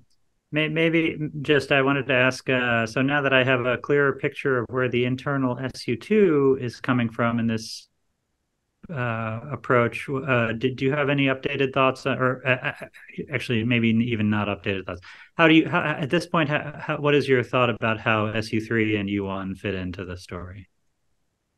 Well, nothing, Jude. Just a sense that, I mean, there is a natural, these symmetries appear very naturally if you look, not if you're working with Euclidean space theories and you decide, okay, I'm going to take this philosophy of not just thinking about S4, but I'm going to think about all S4 together with kind of all complex structures at a point, and I'm going to make the bundle, and I'm going to work with this whole complex object called PT up there. And so if you go up and work on projective twistor space instead of down on S4, these symmetries are there. But I mean, the other thing that I've never had a good answer to is exactly this question of how do you do everything we know about standard ways of writing down quantum field theories before you say the next part of the answer, let me just make sure I understood the first part. So you're saying that SU3 is the kind of symmetry of is the point group, if you want, that of the symmetries that preserve a point in CP3. Is that I said this here. Yeah. It's just facts. So it's just this fact. So that if you okay. Yeah. So you have kind of a natural, interesting U1 cross SU3. If PT is obtained by modding out in this way, then similarly. Yeah. So it's one very natural way to write down PT is in terms of these symmetries. So, and then these are internal symmetries and anyway. But how do you this still to me is something I never completely understood. How do you relate quantum field theories? If you decide I'm going to do Euclidean quantum field theories, how do you relate a story which is a quantum field theories on S4, which are the standard story, to a stories on twistor space? And a lot of people have kind of worked on things like this, especially the people doing twistor strings, especially and so people there's quite a few people who kind of tried to write down quantum field theories on PT, which are going to be interesting and give you the standard thing. So there's some sense in which kind of there is a Chern-Simons theory up on PT, which gives you the kind of quantum field theories you're interested in, but it's a holomorphic Chern-Simons theory. So there's anyway, I've never seen really a good. People have worked on this, but I don't know of really anything that really kind of does what I'm looking for. And I think there's really even how to think about what's the right relationship between thinking of physics on S4 and thinking of physics on PT in this traditional language. I'm not really. A lot of people have done this in various ways, but anyway, I'm still nothing kind of work of that I've seen looks like what I would like to be doing. Mm-hmm. Okay, So thanks. let Thanks a them lot. just to interject. This is what I was saying. There should be a SU3 cross U1 in the gravity sector also. I mean that's what I was suggesting. A separate, a new SU3 and new U1. Yeah, okay. More questions, please. Yeah, there's some comments in the chat. Um, Yeah. Marcelo, I would request you to please come online if possible. Yeah. Actually, or I can just respond to the question from the chat. I mean, this Yeah, is actually okay. something. Yeah. Yeah, Yeah. please go ahead. So this is interesting. I mean, this is actually how I originally got into the subject. So I started out, as I said, working in lattice gauge theories for my PhD and doing, um, so that there's this beautiful lattice gauge theories give this beautiful understanding of the geometry of gauge fields in terms of this Wilson's formalism and lengths and plaquettes. And it's really a beautiful, beautiful story. And you have a very kind of nice discretized version of the geometry to work with and you can use on a computer. So, as I was working on that, I started thinking, well, what about fermions? What about the spinners? What about spinner geometry? And this is when I first started thinking and learning about spinner geometry. And it's been a long, long, long career of learning more and more about spinner geometry. But at first, yeah, so exactly these problems of, how do you put spinner fields on a lattice? And the and actually one of the, I mean, you run into various problems. One of the problems you run into is exactly this Euclidean problem, the problem that you know, if you only really can do these lattice calculations in Euclidean space, so you've got all these fermion, you've got the Euclidean versus Minkowski fermion doubling problem, but you've also got other other problems about fermion doubling, and maybe in some ways the right way to say it is that if you think about trying to discretize geometry, spinners are very, very hard to understand how to discretize geometrical property. What you do know how to discretize is differential forms. So you take if you have differential forms, degree in degree one, you can just use lengths. In degree two, plaquettes, whatever. You can naturally associate differential forms of different degrees with these geometrical objects of the same dimension, and there's a beautiful story and beautiful way of doing that. So, but the problem is that spinners in some sense are square roots. There's a way in which there's one way of thinking about it is that they're square roots of differential forms. So something new is happening. But maybe the yeah. So maybe but maybe this is telling you is that you shouldn't actually be thinking about a single generation of spinners. You should be thinking about putting these things together into a tensor product of two of them, which are something more like differential forms, and that actually that's going to have a natural discretization. It's also going to be what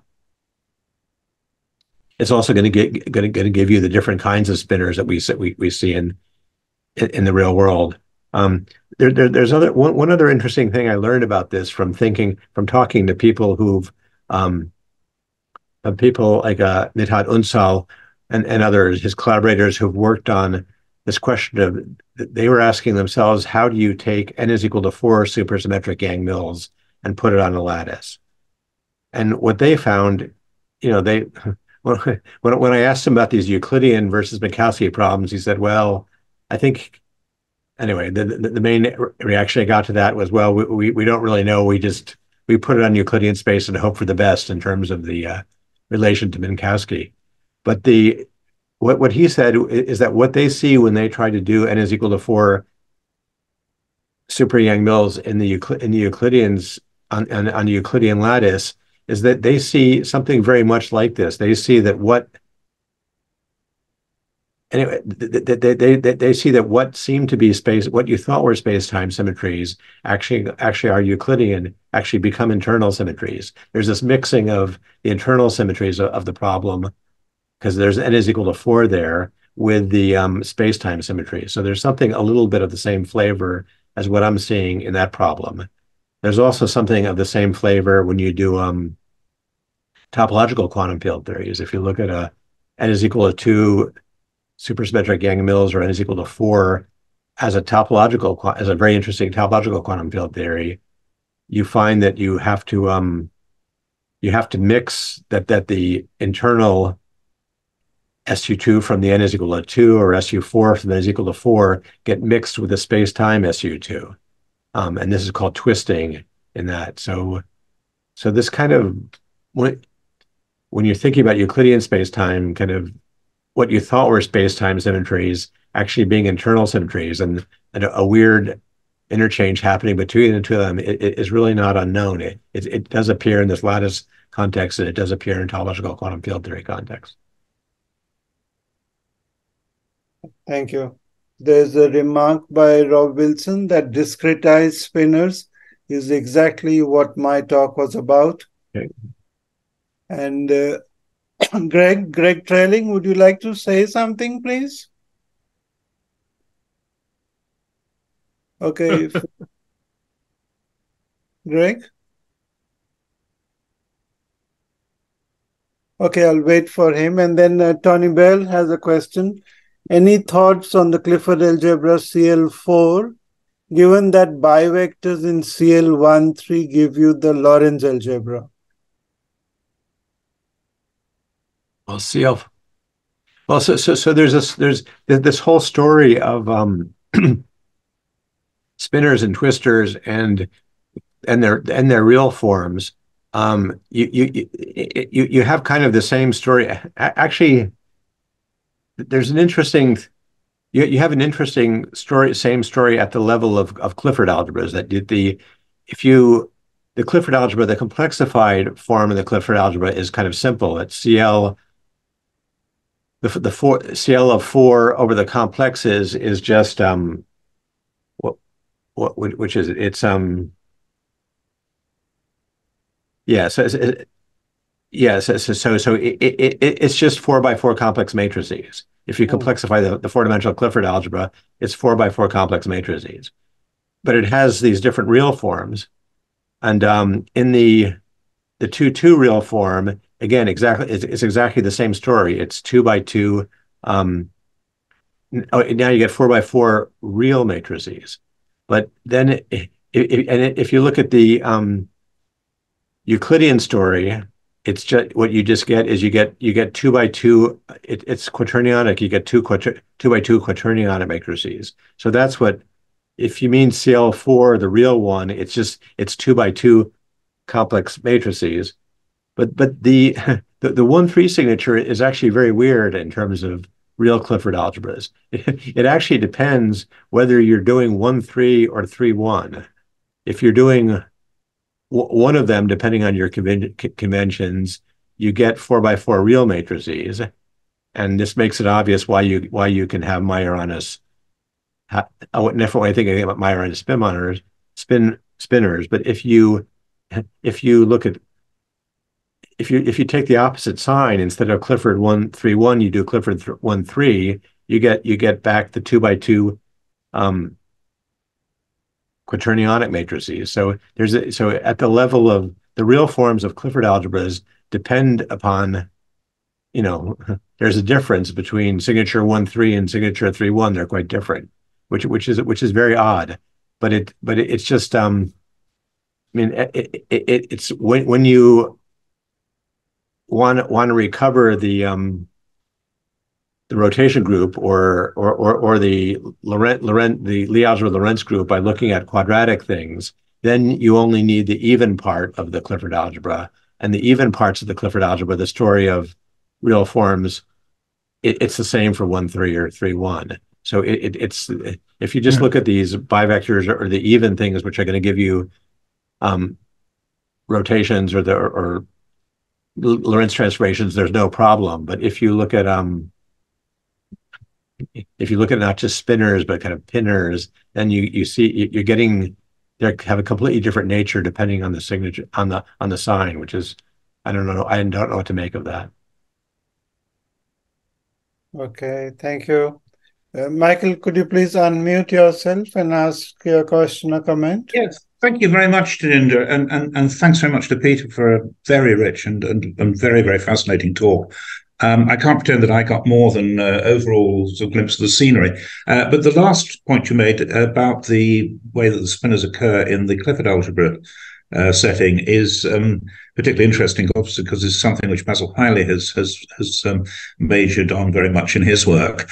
Can you remind me, when the spinner occurs within the Bott periodicity and the Tower of Clifford algebras, is it in the 3-1 or the 1-3 form? I'm afraid I've forgotten which. That was going to be that was a secondary question, though. My first question was actually going to be a more naive one, which is the whole this whole obviously very, very rich spectrum of conceptual possibilities, particularly involving the mixing of the internal and the space-time symmetries, and indeed this selection of preferred direction in the geometry.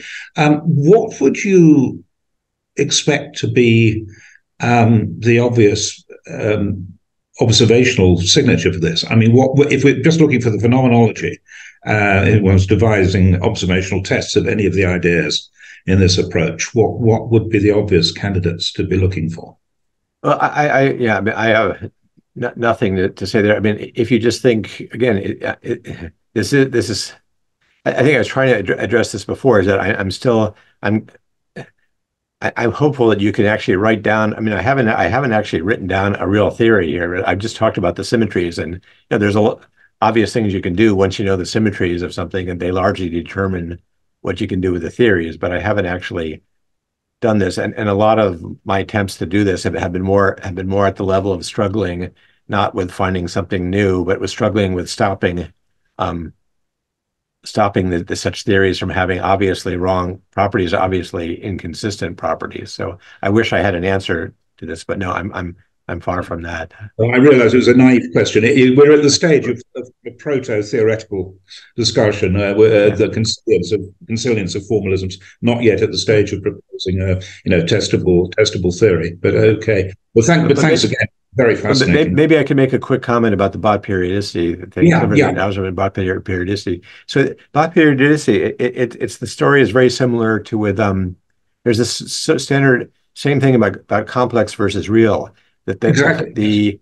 The complex story is actually very simple. That the Clifford algebras are periodic. Clifford algebras are the same of different signatures are all the same, and Clifford and for the total.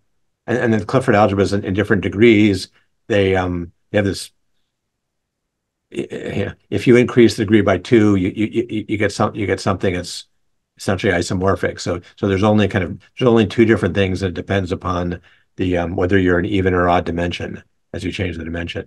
Now, and then Bott periodicity tells you that that's related to the fact that the if you look at the homotopy groups of large. Unitary groups, they're also have this twofold periodicity, pi 3 and pi 5 and et cetera, the same.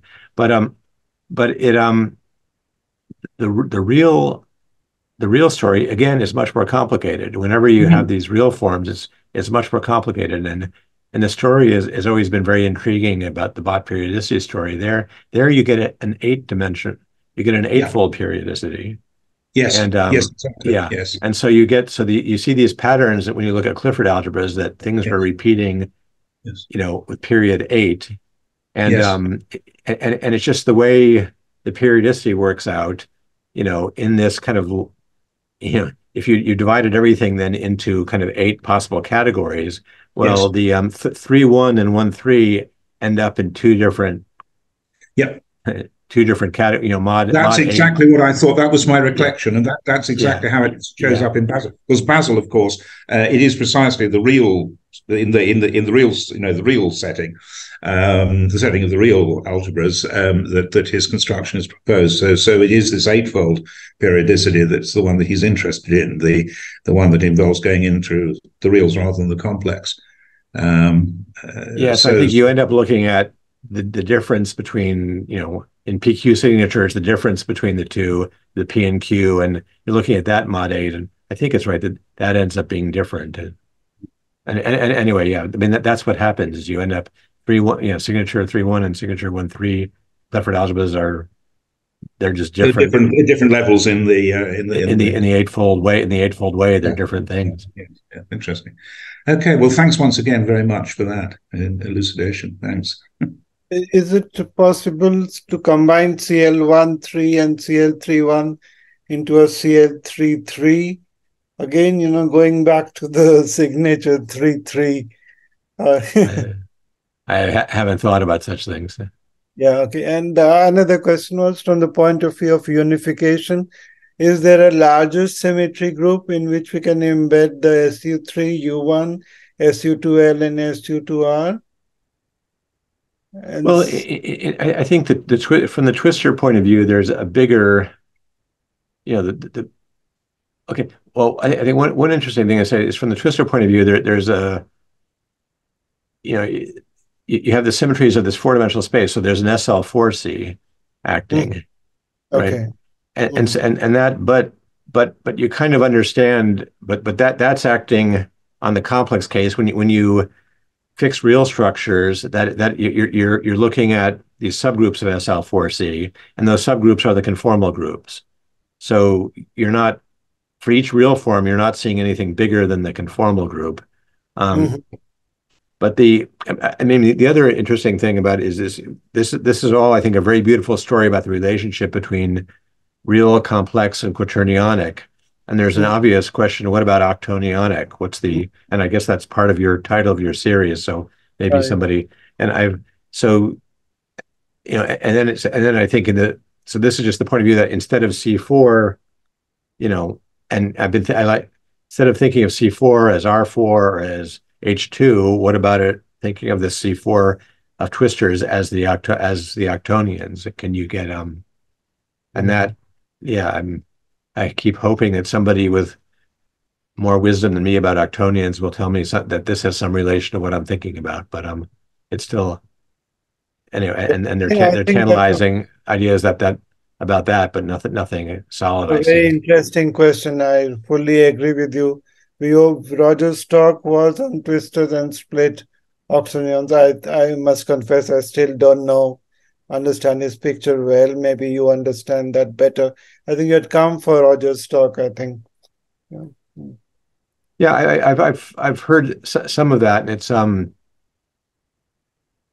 know. I think I can tell that what he's doing there. He has some new ideas, and what he's been doing a lot has been to try to deal with this question of the inherent chiral asymmetry. I guess he calls this the googly problem of the twistor formalism, and to try to anyway to try to. But I think a lot of what historically people have been trying to do is to say that is to think of gravity that wait a minute, gravity is a parity invariant theory, and we need both self-dual and anti-self-dual. We need to really talk about conventional gravity.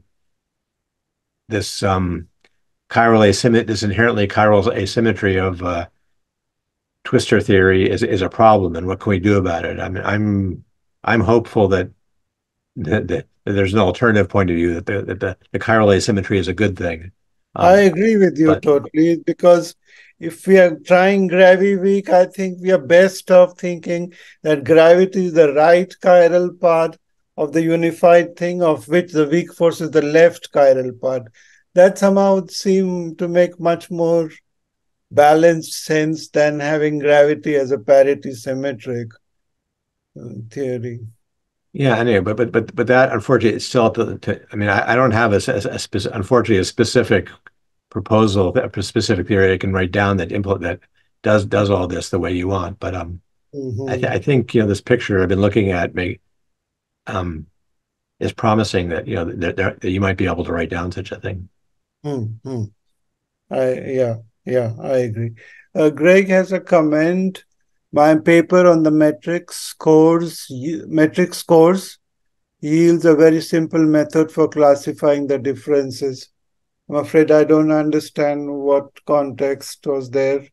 So maybe if someone understands, you can comment on this, or Greg, if he's around, please explain what you have written. Okay. So it's 11:30. Any more questions, please? So if not, then thanks so much, Peter. It's been wonderful because there's a lot to think about.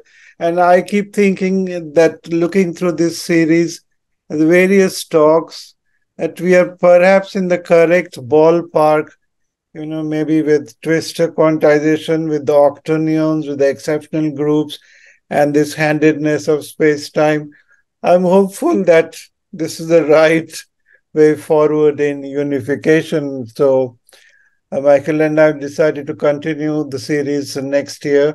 We have the last talk of this year next week by Latham Boyle, and we'll start sometime in February, mid-Feb, with Roger Penrose on collapse of the wave function and then other timetable. Michael, you want to say something? No, just to say once again, thanks to Peter for a fantastically rich exposition and a very good discussion, very good, very wide-ranging discussion. And indeed, we have taken the decision we're going to continue for the year ahead, and indeed, I hope even beyond that. And we hope to have the list of the first speakers together for you fairly soon. In fact, can you just remind me, Tajinder? I'm sorry. When did we say that we were going to have our next week? Our next meeting, our call about that. Okay, right. It's just I'm away at the moment. I'm actually in Italy, in the little town of Pistoia in Italy, as you may have heard at the beginning. But I should be back. I should be back in Bristol by then. So we'll as I say, shortly after that, and certainly before Christmas, we hope we'll be able to give people the list of at least the first 7 or 8 talks of next season. Yeah, and so some of our friends who are here haven't commented. If you want to say something, please, you're very welcome before we close off. John, it's good to see you again, John Barrett. I remember your nice talk on non-commutative geometry. Hi, thanks. I have to apologize for missing the talk. Unavoidably, I just came in at the end. I shall watch the recording with great interest. I'm actually just in the middle of writing out a proof that Lorentzian quantum gravity and Euclidean quantum gravity give the same partition function by rotating the contour of the functional integral. So that will appear soon, I hope, once all the little technical wriggles have appeared.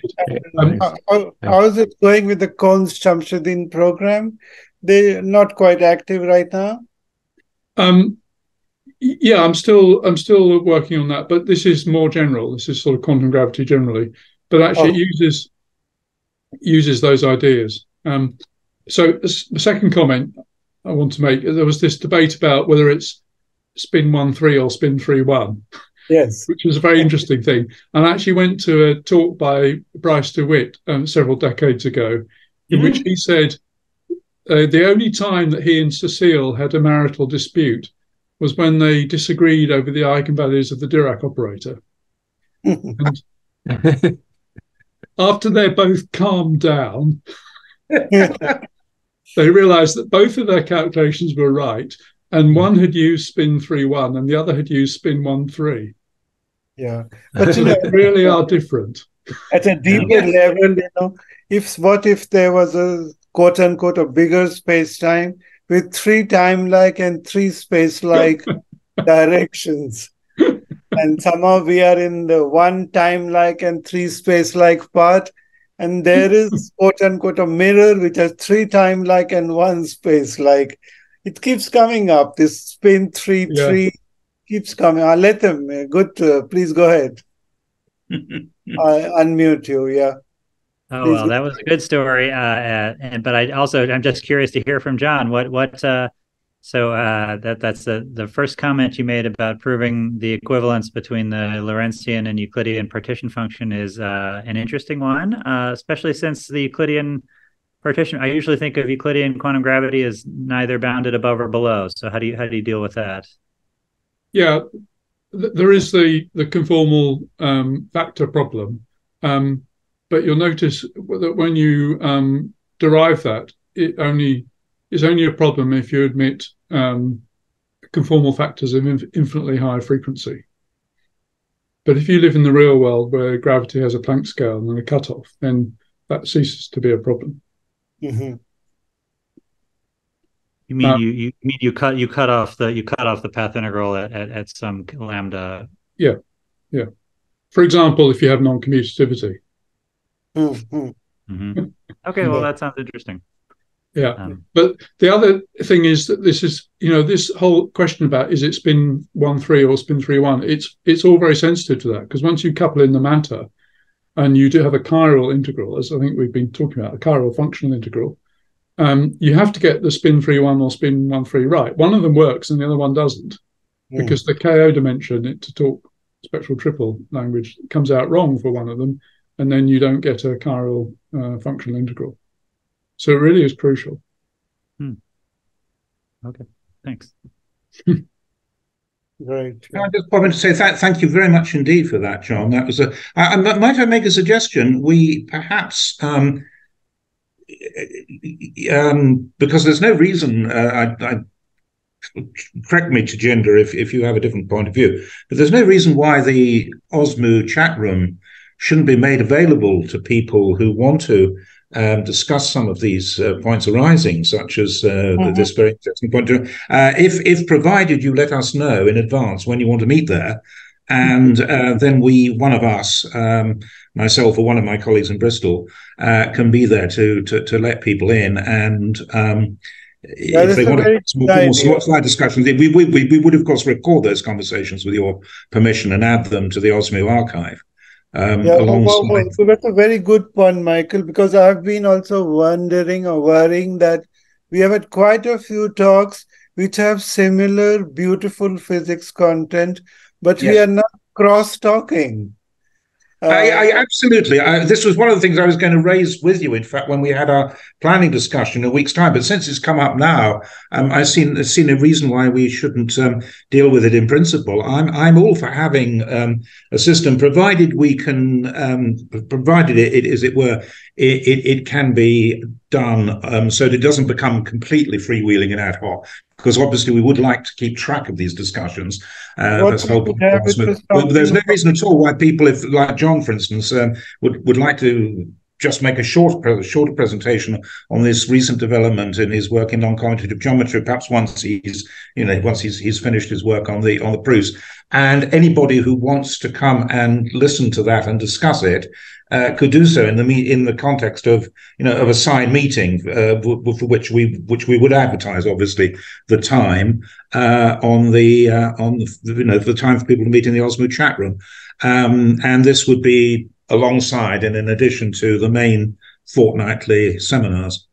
Yeah, so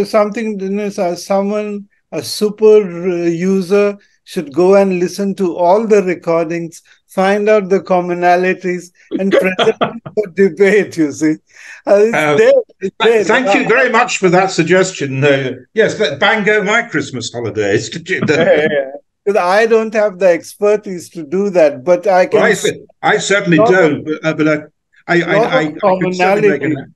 If you were... might be able to pick up. Well, it's like the question of searching keywords and things like that. If you all start creating, Claudia, you want to say something? Well, Tashinder, you know my little project to write these comparison papers, right, between different theories. Yeah, please help us. Please help us. Listen to all the books and write a book. I think it would be much more. Sorry, I think it would be much.